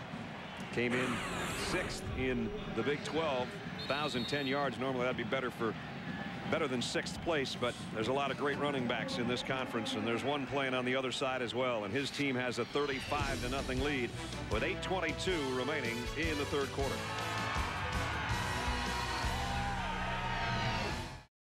cheer.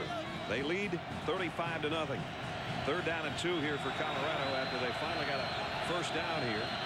Trying to keep a drive sustained. Here comes a blitz. They get the clap. And again, guess who knocked it down? The big fella in his zone blitz again. It was Dampier, the freshman. He has a knack of doing that. And you're right. The zone blitz from one side, and Dampier, number 74.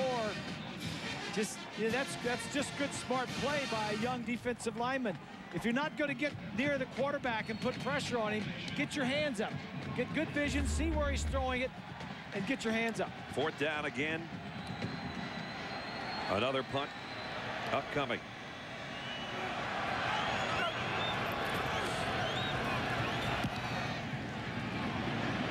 Perkins again will have to call for the fair catch and makes a fingertip catch at about the 31-yard line. Just a 34-yard punt again, but no return once again. I want to welcome aboard all of you watching tonight's game on the Armed Forces Network in 178 countries and over 200 ships at sea. We're proud to have you with us. And we want you to know we all stand behind you as you defend our freedom. It's great to have all of you along. Swanee? Well, Brad, there's an additional 2,000 men and women from the armed services spread around the stadium. Gil Kassan, who is the president of the Cadbury Schweppes Company, the parent of Dr. Pepper, bought 2,000 tickets to give to the men and women of the armed services, and so they're here enjoying tonight's ball game. That's great. We know that Captain Moser's got some fans and friends and family there saving him a seat. Looked like a pretty good seat, actually. Yeah. 8 minutes left. Well, they're in the winning section. I can give you that much. The Sooner fans are going to be happy fans. Their motto, and you saw the sign maybe held up behind the folks for Captain Moser, finish has been the motto for Oklahoma this year. And finish means we didn't finish what we started last year because we lost this game for the Big 12 title, and then we lost to LSU. And all we had was a great regular season and nothing to show for it. That's not happening to them tonight, at least not to this point. Adrian Peterson cuts outside across the 40. Peterson bumped out of bounds. Another electrifying run by the freshman. He picks up 24 more yards. Again, that offensive line up front just giving a stalemate this time, and then he outruns him to the side. 55 is Jamal Brown. Joseph and Carter, Bush up front, and Sims, number 60, all doing their thing to shake loose Adrian Peterson. Guys, we talk about Adrian Peterson being tough. I mean, he is, and he deserves every accolade he's been given so far this year. But he's even tougher than most people think, because in August, in the first scrimmage, he actually got hurt, separated his left shoulder, and he's still been playing. Of course, we saw him when he re-injured that shoulder against Texas A&M, but nothing gets him out of the lineup. And even when he got injured in that A&M game, went to the locker room, came back with a brace on it. Here's a strike to Clayton, fumble. And Figgy got back on top of it. They're still piling up there. Nope, it's Colorado ball. Lorenzo Sims, I think, might be the guy on the bottom. Clayton had a nice pickup down the middle and then lost the handle, and it is Sims with a fumble recovery. We get another look. It's a nice throw, a little square in route. Sims, Clayton just gets it knocked loose, and it almost comes back to him. Washington and Sims are in there fighting for it. Brooks, the guy that made the hit right there, 18 that popped it out. Almost gets it back. So that one will go in the reception column for Mark, who's got a couple of touchdown catches, but he also coughs it up. Coming in on the season, Oklahoma plus 11 in the turnover department. They don't fumble or get intercepted very often, and they've won one of each tonight. Well, that's the first turnover for Colorado. They've had 10 turnovers in the last 4 games. Well, 10 takeaways. They got the interception on White earlier, but that didn't really account to much. Yeah. Magruder makes a big hit there. No gain, maybe a loss of a yard.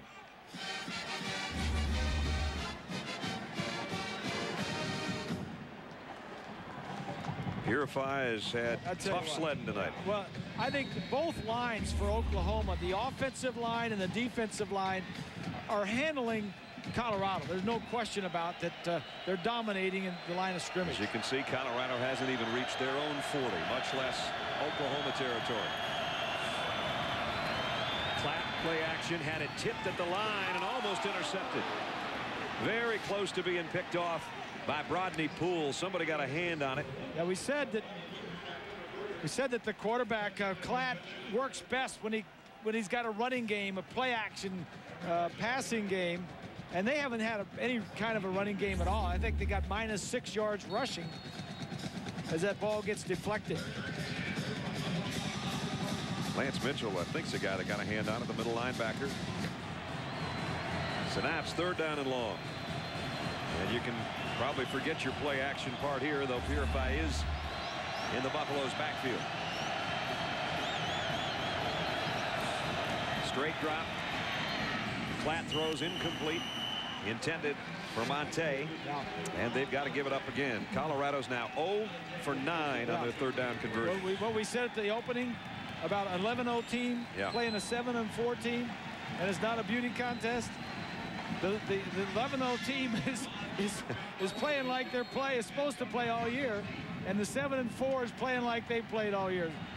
So it's the better team is definitely playing like it here tonight. That 3 points you saw was a Nebraska field goal that was kind of with tongue-in-cheek to avoid a shutout. They shut out Baylor. They're shutting out Colorado. So 10 quarters, 3 points. Perkins trying to shake away and can't get anything on the return again. So Oklahoma with a big lead with 6:06 remaining 3rd quarter in Kansas City. Things not going well for the Buffaloes, but they are for the Sooners. Back in Kansas City at the Dr. Pepper Big 12 Championship, and right now Colorado looking at a goose egg on the scoreboard. Last year, after getting the first touchdown of the ball game, the Sooners saw Kansas State score 35. Right now they've got 35 and have their offense back on the field. Good field position again, their own 39-yard line. White. Peterson's knee touched down. He bounced back up so fast he had to look quickly. Well, we talked about him having big nights in big games, and again tonight he's at 140 yards and 2 touchdowns, so we still got a lot of football left. It's just amazing what he has done this year as a true freshman. I mean, you know, he's got the size, but he also has the temperament and the experience and the character to carry this out.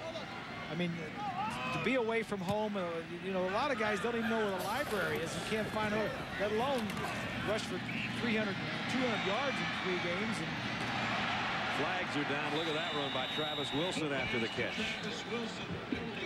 Travis Wilson saying it's a face mask, and that's probably going to get the call. There are flags all over the field.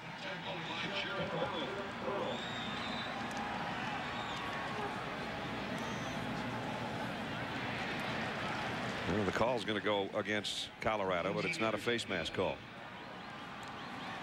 Illegal substitution, I think, and Bob Stoops saying we don't want it, we want the play. Yeah. And there's the look of a coach that knows he's outmanned tonight, at least at this point.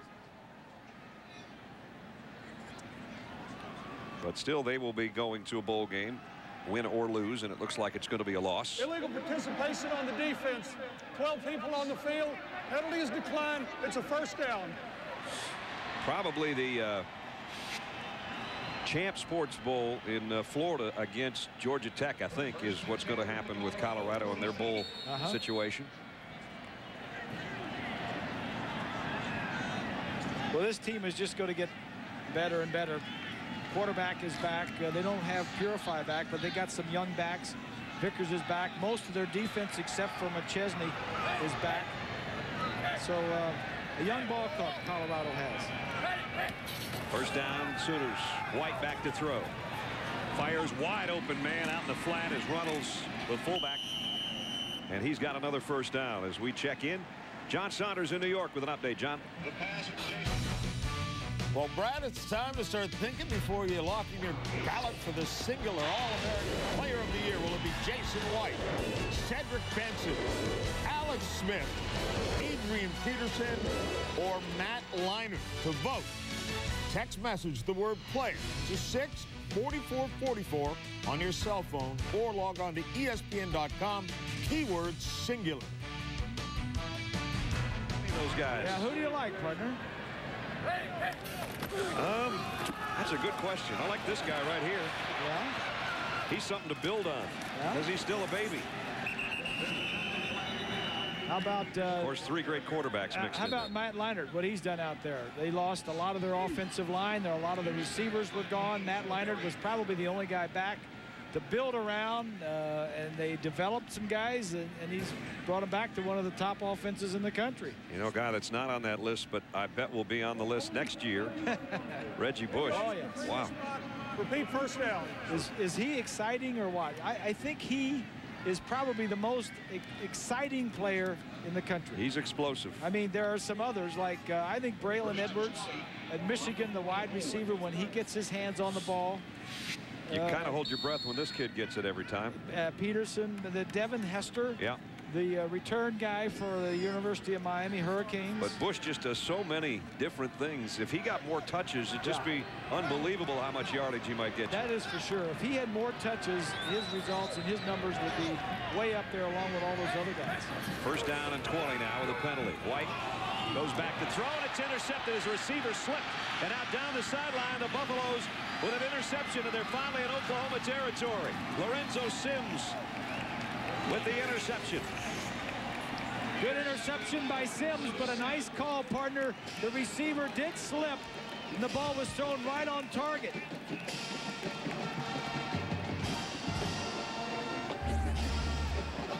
Top receiver closest to the sideline. Who is that? Bradley. It's Bradley. And the ball was just thrown to the outside, right where it should have been. Both interceptions by Jason White should not have been his fault, or not his fault. Should not have been interceptions. He stays on his feet. He makes the catch, Bradley, instead of Sims. That's Sims' 5th interception of the season, so Colorado finally in Oklahoma territory here at the 32. But they don't get any farther than the 32. Now we got some guys throwing some haymakers out there, and there's flags all over. We're probably going to have personal fouls in 2 directions. A couple guys got into it over there. Well, you don't want to get in a fight and be kicked out of a game. After the play ended, personal foul, 93 on the defense. 93 is disqualified. Oh, he is gone. And You're he's right. out of the next game, too. Aildell, that's Aildell. He'll miss at least a half of the championship game for being kicked out of this one. That's what I was just talking about. You don't want to do something and get yourself kicked out because the championship game is the next one. Now he's getting an earful from his head coach, and he says he was pushing me and shoving me in the face. Oh, Bob Stoops is hot.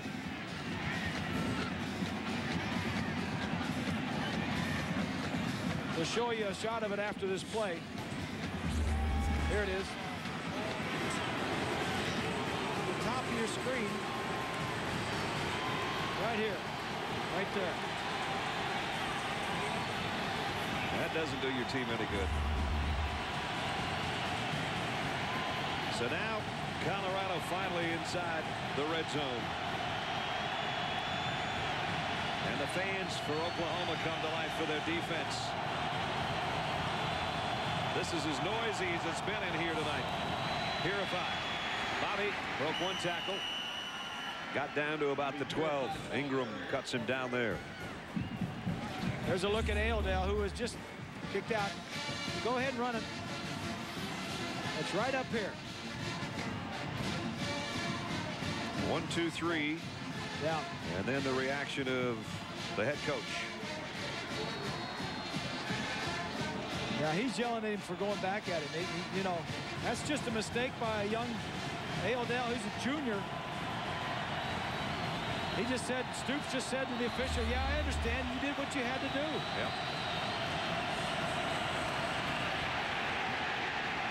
And that's a big fella who's been knocking passes down, knocking the running back down for a loss of 4. Dampier again. Lawrence has had him a pretty good game. He really has. He missed about 3 or 4 games in the middle of the season. He was not on the depth chart that was sent to us by Oklahoma. He wasn't in the starters or the backups, and he's in there. We didn't even know he was going to play. I tell you what, they're going to be glad they have him with Aildell being thrown out of the ball game too, because they play the same position. Yes, sir. 3rd down and long, Colorado. Now you're going to hear the OU fans come to life again. I don't know if they came here expecting to shut out Colorado, but that's what they'd like them to do right now.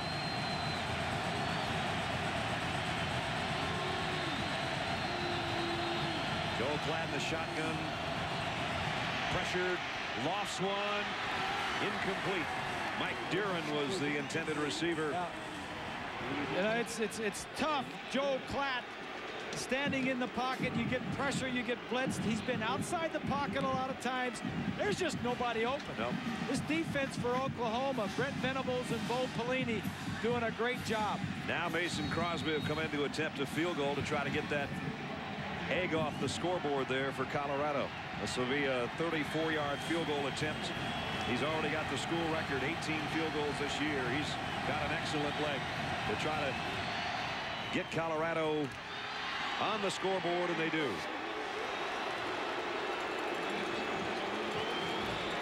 So Crosby puts 3 up. He's more automatic actually with scoring points than some of the other teams they have at Colorado. Talk about three-pointers. Mason 71% from 50 yards out. And Chris Copeland's the best three-point shooter Colorado's got, and he's not that good. On the basketball team. That's cold. That's pretty good. That's cold. That's good. So 19th field goal of the year. Crosby Came after the Lorenzo Sims interception on a pass that, as Bob said, the interception itself certainly wasn't Jason White's fault. I think Crosby is up for one of the 3 finalists for the Groza Award. Mike Nugent of Ohio State is certainly in that also. So just a 16-yard scoring drive in 5 plays. A little over 2 minutes they used, and just over 2 minutes remaining in the third quarter. Jason, that wasn't your fault, my man. Jason White's had a great year. There's no doubt about it. His numbers aren't quite as good as they were last year, but because last year they were a throwing offense. Right. This year they're running a lot with Adrian Peterson.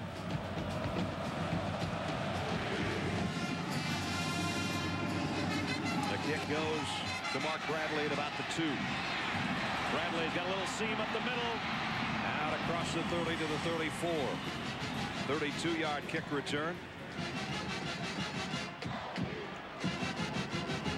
As we take a look at our Pontiac drive summary. In the ball game, Oklahoma's scoring drives. 80 yards was their longest one. That was their opening march of the ball game in 11 plays. That one took the longest as well. 3 touchdown passes. The last 2, great field position as Bob circled it there, and they both were capped by Adrian Peterson touchdown runs. It's a pretty good looking night. Yeah. Now they work from their own 34. Peterson, and he's collared. Boy, Alex Ligon on the outside dragged him down with one hand. I think most of these starters for Oklahoma are going to play through the third quarter and maybe into one series of the fourth quarter. But let me say something about this. You know, we all talk about Jason White and the numbers that he's put up. The backup quarterback is Tom Grady. He has thrown 11 passes all year. Yeah. I mean, what if something would happen to Jason White? I mean, they would have an inexperienced guy in the ball game right off the bat. And out to the 40 on the completion to Clayton. There's the guy Bob's talking about, Tommy Grady, the redshirt freshman out of Huntington Beach, California. He's thrown 10 passes, thrown 11 passes, completed 10 for 1 touchdown and no interceptions. And had they gotten in the situation that Bob mentioned early in the year where it looked like for some reason Jason White would be out, and of course you think about that because he's had knee surgery back-to-back years on knees, and both of those are healthy now, thank goodness. But they would have gone to Paul Thompson as the #2 quarterback, but they're redshirting him. And then next year they got the true freshman that's been working with him this year that everybody talks about that'll be in the mix. Here's White down the middle, perfect strike to the 45 and inside the 45. Pick up a 16 to Mark Clayton again. He's like a man playing with boys. Jason Clay. Well, he is 24. He's 24 years old. He's in his 6th season because of injuries, and he's as old he's 24 years old, but Michael Vick is 24 years old. That's right. I mean, Michael Vick playing against these guys, that's man against boys. There's Josh Heupel, who the last time we were here was the guy that took them through this game and down into the national championship. And now they've just got 15 more minutes. And they look like they'll have another opportunity for a national title in the FedEx Orange Bowl. Big lead for Oklahoma, 35-3 at the end of 3. An ABC Sports presentation of college football will return after this message and a word from our ABC stations. You're watching ABC Sports, home of the Bowl Championship Series. A chance for a Big 12 title for two teams. One thinking upset, one thinking differently, one remembering a year ago and not wanting it to happen again. And the Oklahoma Sooners have come in through 3 quarters. Their defense has been strong. Their Heisman Trophy winning quarterback has been on target. And their sensational freshman tailback has been nothing short of superb again. They're 15 minutes away from the Orange Bowl. 35-3 is our score. We entered the 4th quarter. Brad Nessler, Bob Greasy, Lynn Swan, and our ABC crew here. Dr. Pepper Big 12 championship in Kansas City. All Sooners so far. They're back in Colorado territory with a first down at the 44. Draw play to Kewan Jones, and that's not how you draw it up. Nice job defensively as Colorado drops him for a loss of about 3. Let's take a look at our cumulative stats. Brought to you by Dr. Pepper through 3 quarters. -5 rushing. Couple of key ones. And right here. -5 yards rushing for Colorado and converging 9 of 12 third down plays for Oklahoma. And then when you have the ball 13 extra minutes, that doesn't help either. Yeah. Oklahoma's defense tonight, the longest play they've allowed was 11 yards. So they've been as good as their offense. 2nd and 13. White. Screen pass blown up beautifully. Brian Ewu, outside linebacker, a good one out of Houston, Texas. A loss of 4 more. And Kewan slow getting up. Took a pretty good pop. He just barely got that thing in his hands. And then he really took a shot, and he's coming off. And I'm not sure if it's his leg or his hand. He's upset, and he's shaken up on the play. May have taken a low, may have just been a low shot, and that might be the problem. But yeah, you see, like a team on a mission, this Oklahoma team. This is Stoops' 6th year at Oklahoma, and if they continue and go on to the championship game, this will be the 3rd championship game in those first 6 years for Mike Stoops. Down the middle of Bradley for Bob Stoops. Down to the 32-yard line. Let's find out what's going on in Hattiesburg. Something else. Wow. That's a tough place to play, that's for sure. A lot of people have found that out over the years. Adrian Peterson, draw play, broke 1 tackle, 2 tackles, 3 and more. Off to the races is Peterson. He might get there. Touchdown! Touchdown! What a run!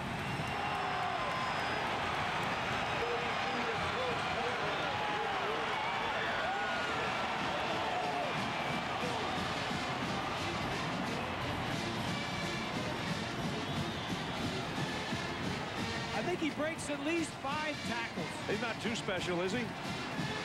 Wow. That was something. On 3rd and 18, 20 yards for his 3rd touchdown. You said earlier he's carried the ball more than anybody in college football. And he still doesn't get hurt. He doesn't get injuries. The Oranges are flying in. That's not going to be a good thing because they're going to have to hold up play. And the Sooners are trying to tell their fans, we appreciate it, but keep the fruit to yourself for now. That one's juice right there. You don't want to get a penalty called on you. They're making an announcement with the PA right now. You can get an unsportsmanlike conduct penalty on your fans. And so that guy's going to have a whole bag of oranges. None of them are going to be too tasty. Most of them have some of that painted grass on them. But Peterson just painted a perfect picture for us on that touchdown run that we'll see again after the extra point. And the extra point up and good. 42-3. Now you talk about impressing the bowl championship series people. This is pretty impressive.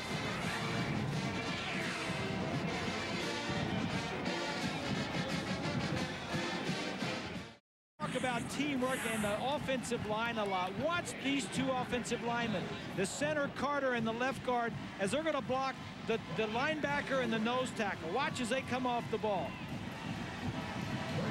Now see the team block right there. The center comes off and picks off the linebacker while the guard continues blocking the nose tackle.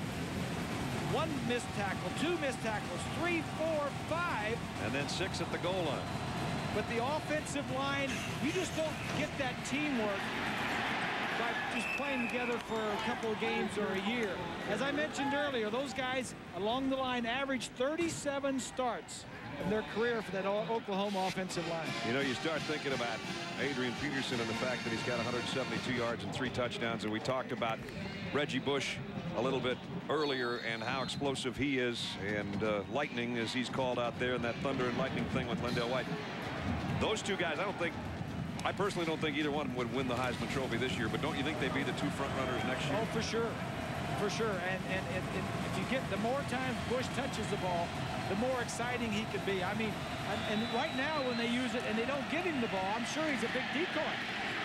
And when you think about Oklahoma next year, when they won't have Jason White at quarterback, how much more they'll probably lean on number 28. He'll carry it even more than he has this year, probably. And he may not be as good because that line he's going to lose 3/5 of that offensive line, and he won't have the passing threat. Yeah.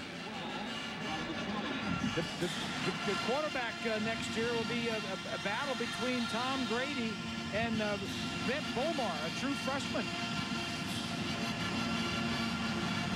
And we're going to see. Looks like Grady's going in. Grady, yeah, Grady's warming up. And there's Bomar. Yeah, he was a hotshot top quarterback in the country out of Texas this year. Platt trying to air it out down the sideline, just overshot his intended receiver. Little Hales was out there with 11-11 going. Let's get another. For the Golden Bears of Cal, looks like it's going to be a 10-1 season if they can hold on the next 4 minutes. Torp to punt. Perkins runs up on it and takes it, and immediately is going to be driven to the turf. A loss of a couple after he caught it. So we'll have a new quarterback for OU. Wait a minute, we got a flag at midfield with 11 minutes remaining in the ball game. Didn't see that until the very last moment. Here's a call. After the play had ended, personal foul number 36, Oklahoma. Late hit, 15 yards, first down. I don't think Bob Stoops agrees with this one. He agreed with the officials the last time. I don't think he's buying that one. At any rate, he can afford it, I guess. His team is in command with 11 minutes to play. Holiday season in Kansas City, and downtown Kansas City does it up right with the lights. Beautiful place. Picture perfect night we've had. Getting a little cooler, and it's certainly never warmed up for Colorado. They have 420 less yards than Oklahoma does. Tommy Grady in at quarterback. Whistles blow this one dead before it ever gets going. The penalty before the timeout that we showed you, and Bob Stoops was upset with the officials. We're going to look at it here at the end of this play. 36.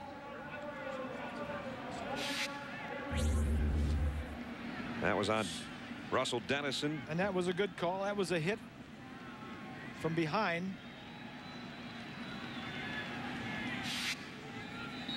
And we saw the middle linebacker, Dizon, the sensational freshman linebacker, being helped to the locker room and off the field, and obviously in some pain. Brad, they're going to check his neck and the shoulder out. He has feeling up there, but the indication is it's a neck injury, so they're going to be very careful of him and get some x-rays up there. Yeah, you could see him, Swanee, as they were walking him off. He was not moving his upper torso any more than he had to, other than just to walk The positive thing, the good thing is that he was walking off the field. Yeah, exactly. I mean, they weren't carrying him off. Here's the guy Bob talked about. He's only had 11 pass attempts. Tommy Grady. Tommy, a redshirt freshman out of California. Big, tall guy, 6'6", about 220. Yeah, and the third, only his third appearance of the year. Bomar right there with his cap on has not been in the game all year. So it'll be between those two guys probably for White's job. And a good note, a happy note for the rest of the Big 12 that Oklahoma is going to lose like 16 guys. This is probably Oklahoma's last best chance at winning a national championship because they lose 8 guys off of their offense. They lose 7 guys off of their defense plus their punter. Jason Dunn for the night, 22 out of 29, 254 yards, 3 touchdowns, 2 interceptions, both on which his intended receivers slipped. So though they were turnovers, they certainly were not the kind that would be his fault. Let me ask you a question. You think that the fact that he's won a Heisman Trophy and that he's 24 years old will have a negative impact on people voting for him or a positive impact? I think a little bit as Grady goes back and throws complete to his tight end, John Finley. I would say the biggest problem that he might have is the perception of the last 2 games of last year, not what he's done this year, which I don't think is fair either. He's had a great year. Yeah. That the fact that a lot of people already voted last year, and then he had a bad game in this game and a bad one in the championship game. Yeah. And this certainly wasn't a bad game, but the 2 interceptions, if people don't watch this game, they're going to wake up and look in the paper tomorrow morning and go, okay, we threw a couple interceptions. No, those interceptions were not his fault. Ferguson to punt. As we said, Robinson very rarely calls for a fair catch. He's back near his own 25-yard line. Might have to take this one on a hop, and does on the run at the 32. And only got to about the 35, and another flag flies in.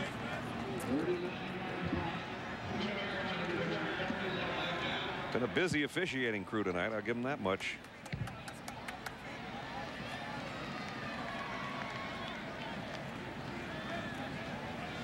Well, not only are these the 2 best teams in the conference representing their individual divisions. Incidental face mask on the defense.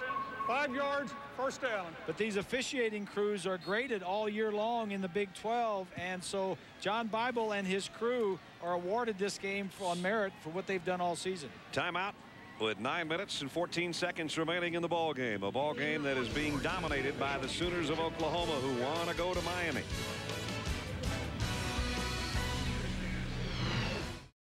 Happy Oklahoma sideline. Vince Carter, number 50. He's a good one too.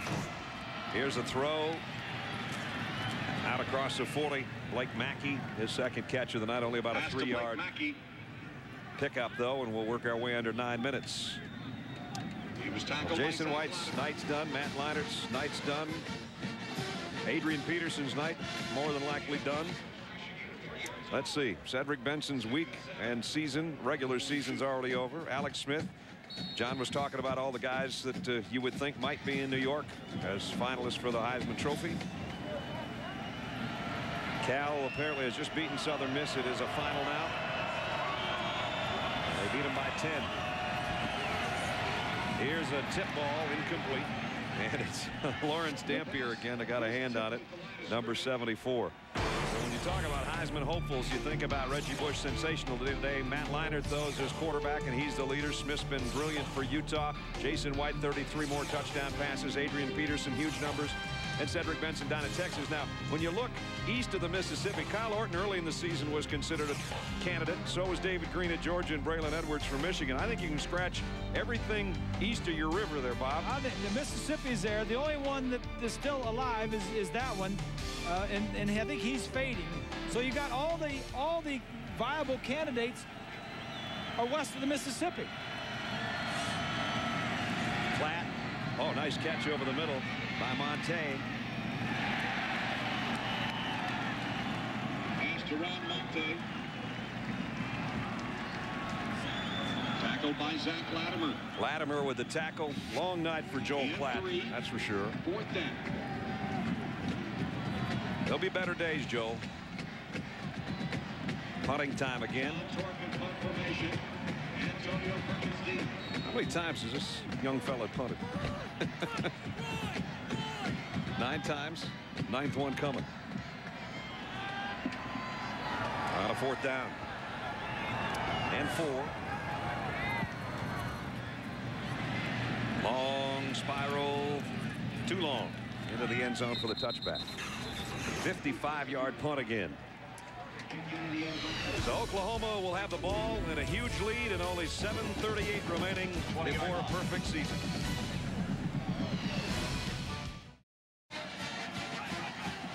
So the Sooners with a big lead and only 7.5 minutes before they finish 12-0.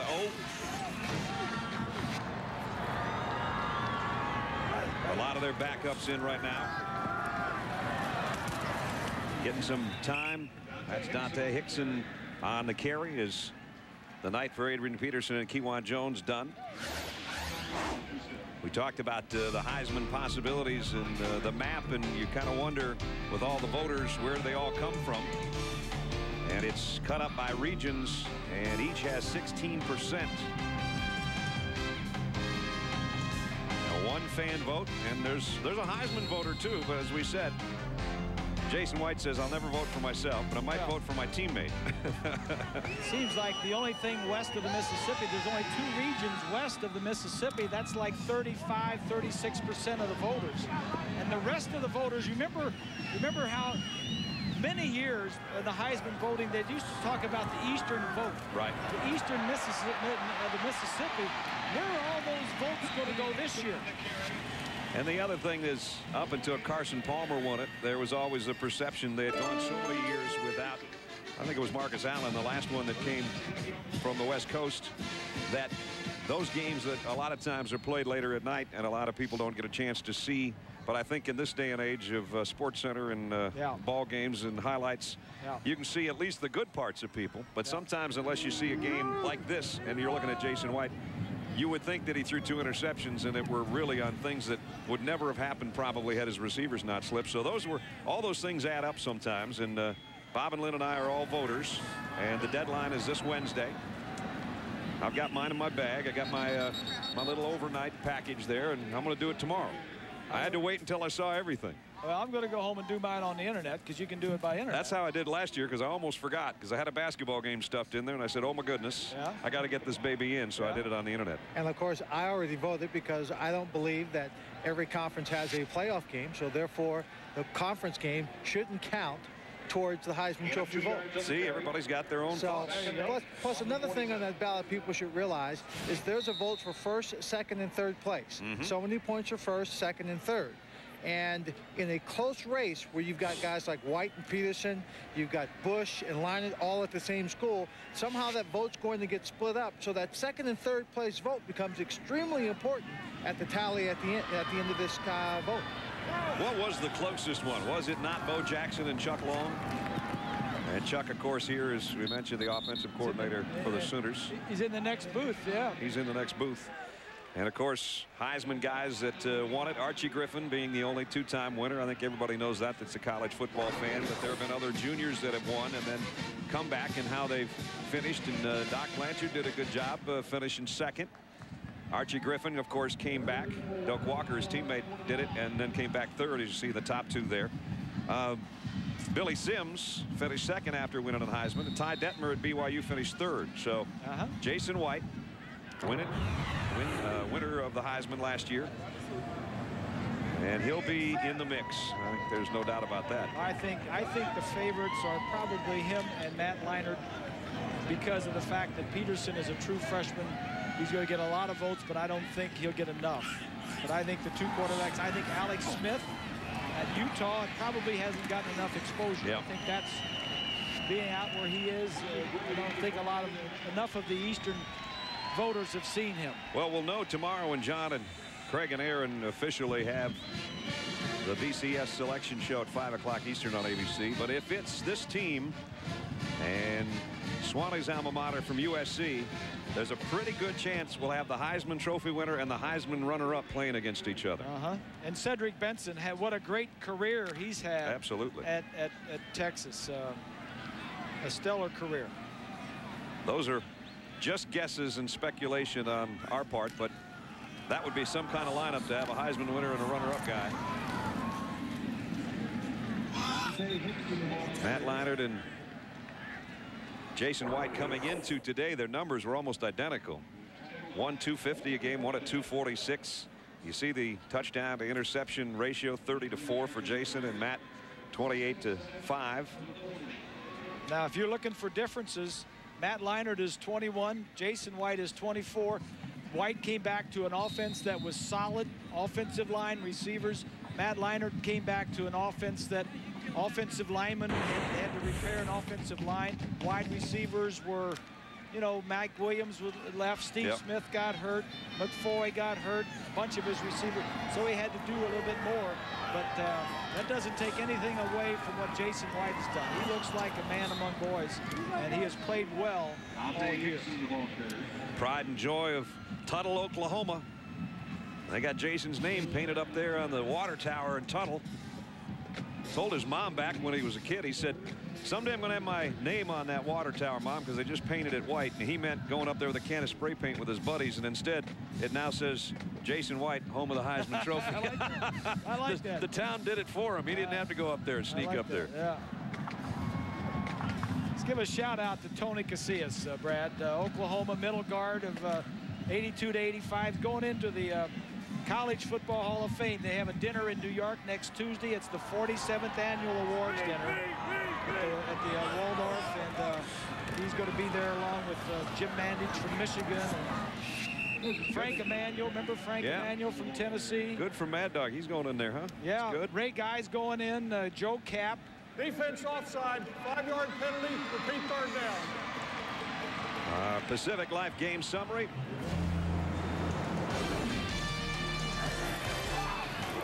Adrian Peterson, 3 touchdown runs tonight. They've done it by ground and by air. He ended up with 172 yards and 3 scores. This one of the greater runs you'll see all year. Breaking 6 tackles. The last one at the goal line with a stiff arm and showing his speed in the process. Quite a night for the youngster. And he's something special and something to watch.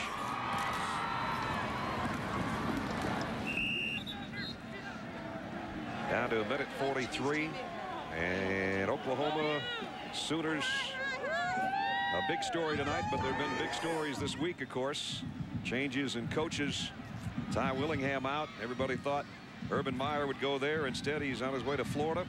Pretty good jobs opening. Notre Dame, Washington, Stanford, Illinois, Ole Miss. I think there's more of this. I think we got 2 pages of job openings. I think there were 16 before Skip Holtz took the East Carolina job. And of course, a lot of question marks out there still. BYU is open.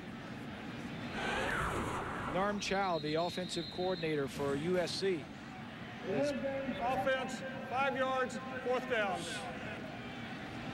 One of the guys that's being talked about for several different jobs. There's Joe Castiglione just giving a hug to his head coach. Joe, the Bobby Dodd athletic director of the year. So not only do they have a good football coach and a good basketball coach and a good women's basketball coach, they got a good AD running the whole show. Yeah, congratulations to Joe. And Joe has said if anybody else comes around hunting for Bob Stoops, anything that needs to be done contractually will be done to make sure he doesn't leave Norman. Yeah. Here's a punt. And it's going to be down at right about the 16-yard line, and Bob just got wet. Now he can smile because he knows, like he did 4 years ago.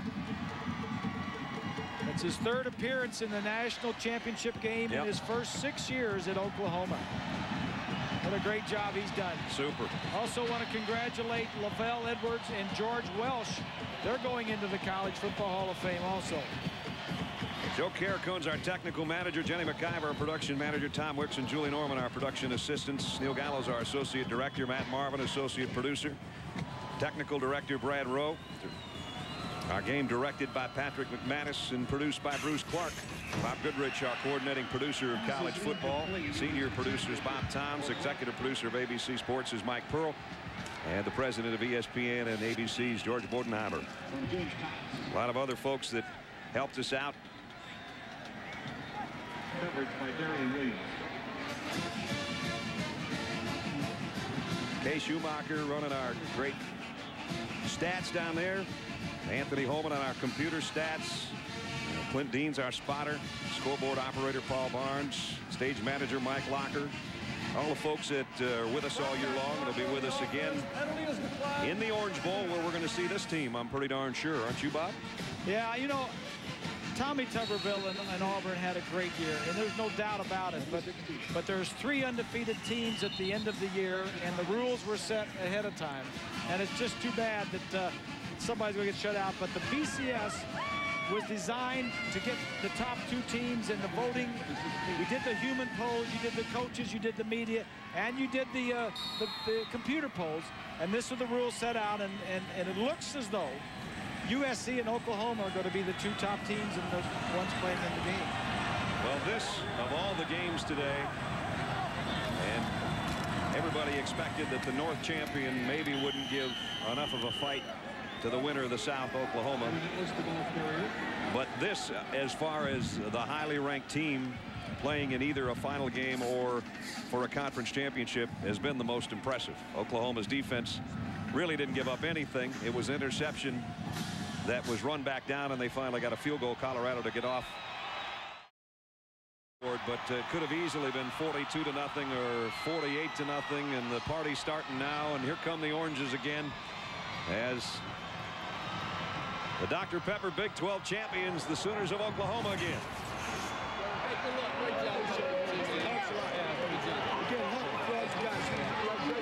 Gary Barnett, Bob Stoops meet at midfield. And Coach Stoops has got his team in championship contention again.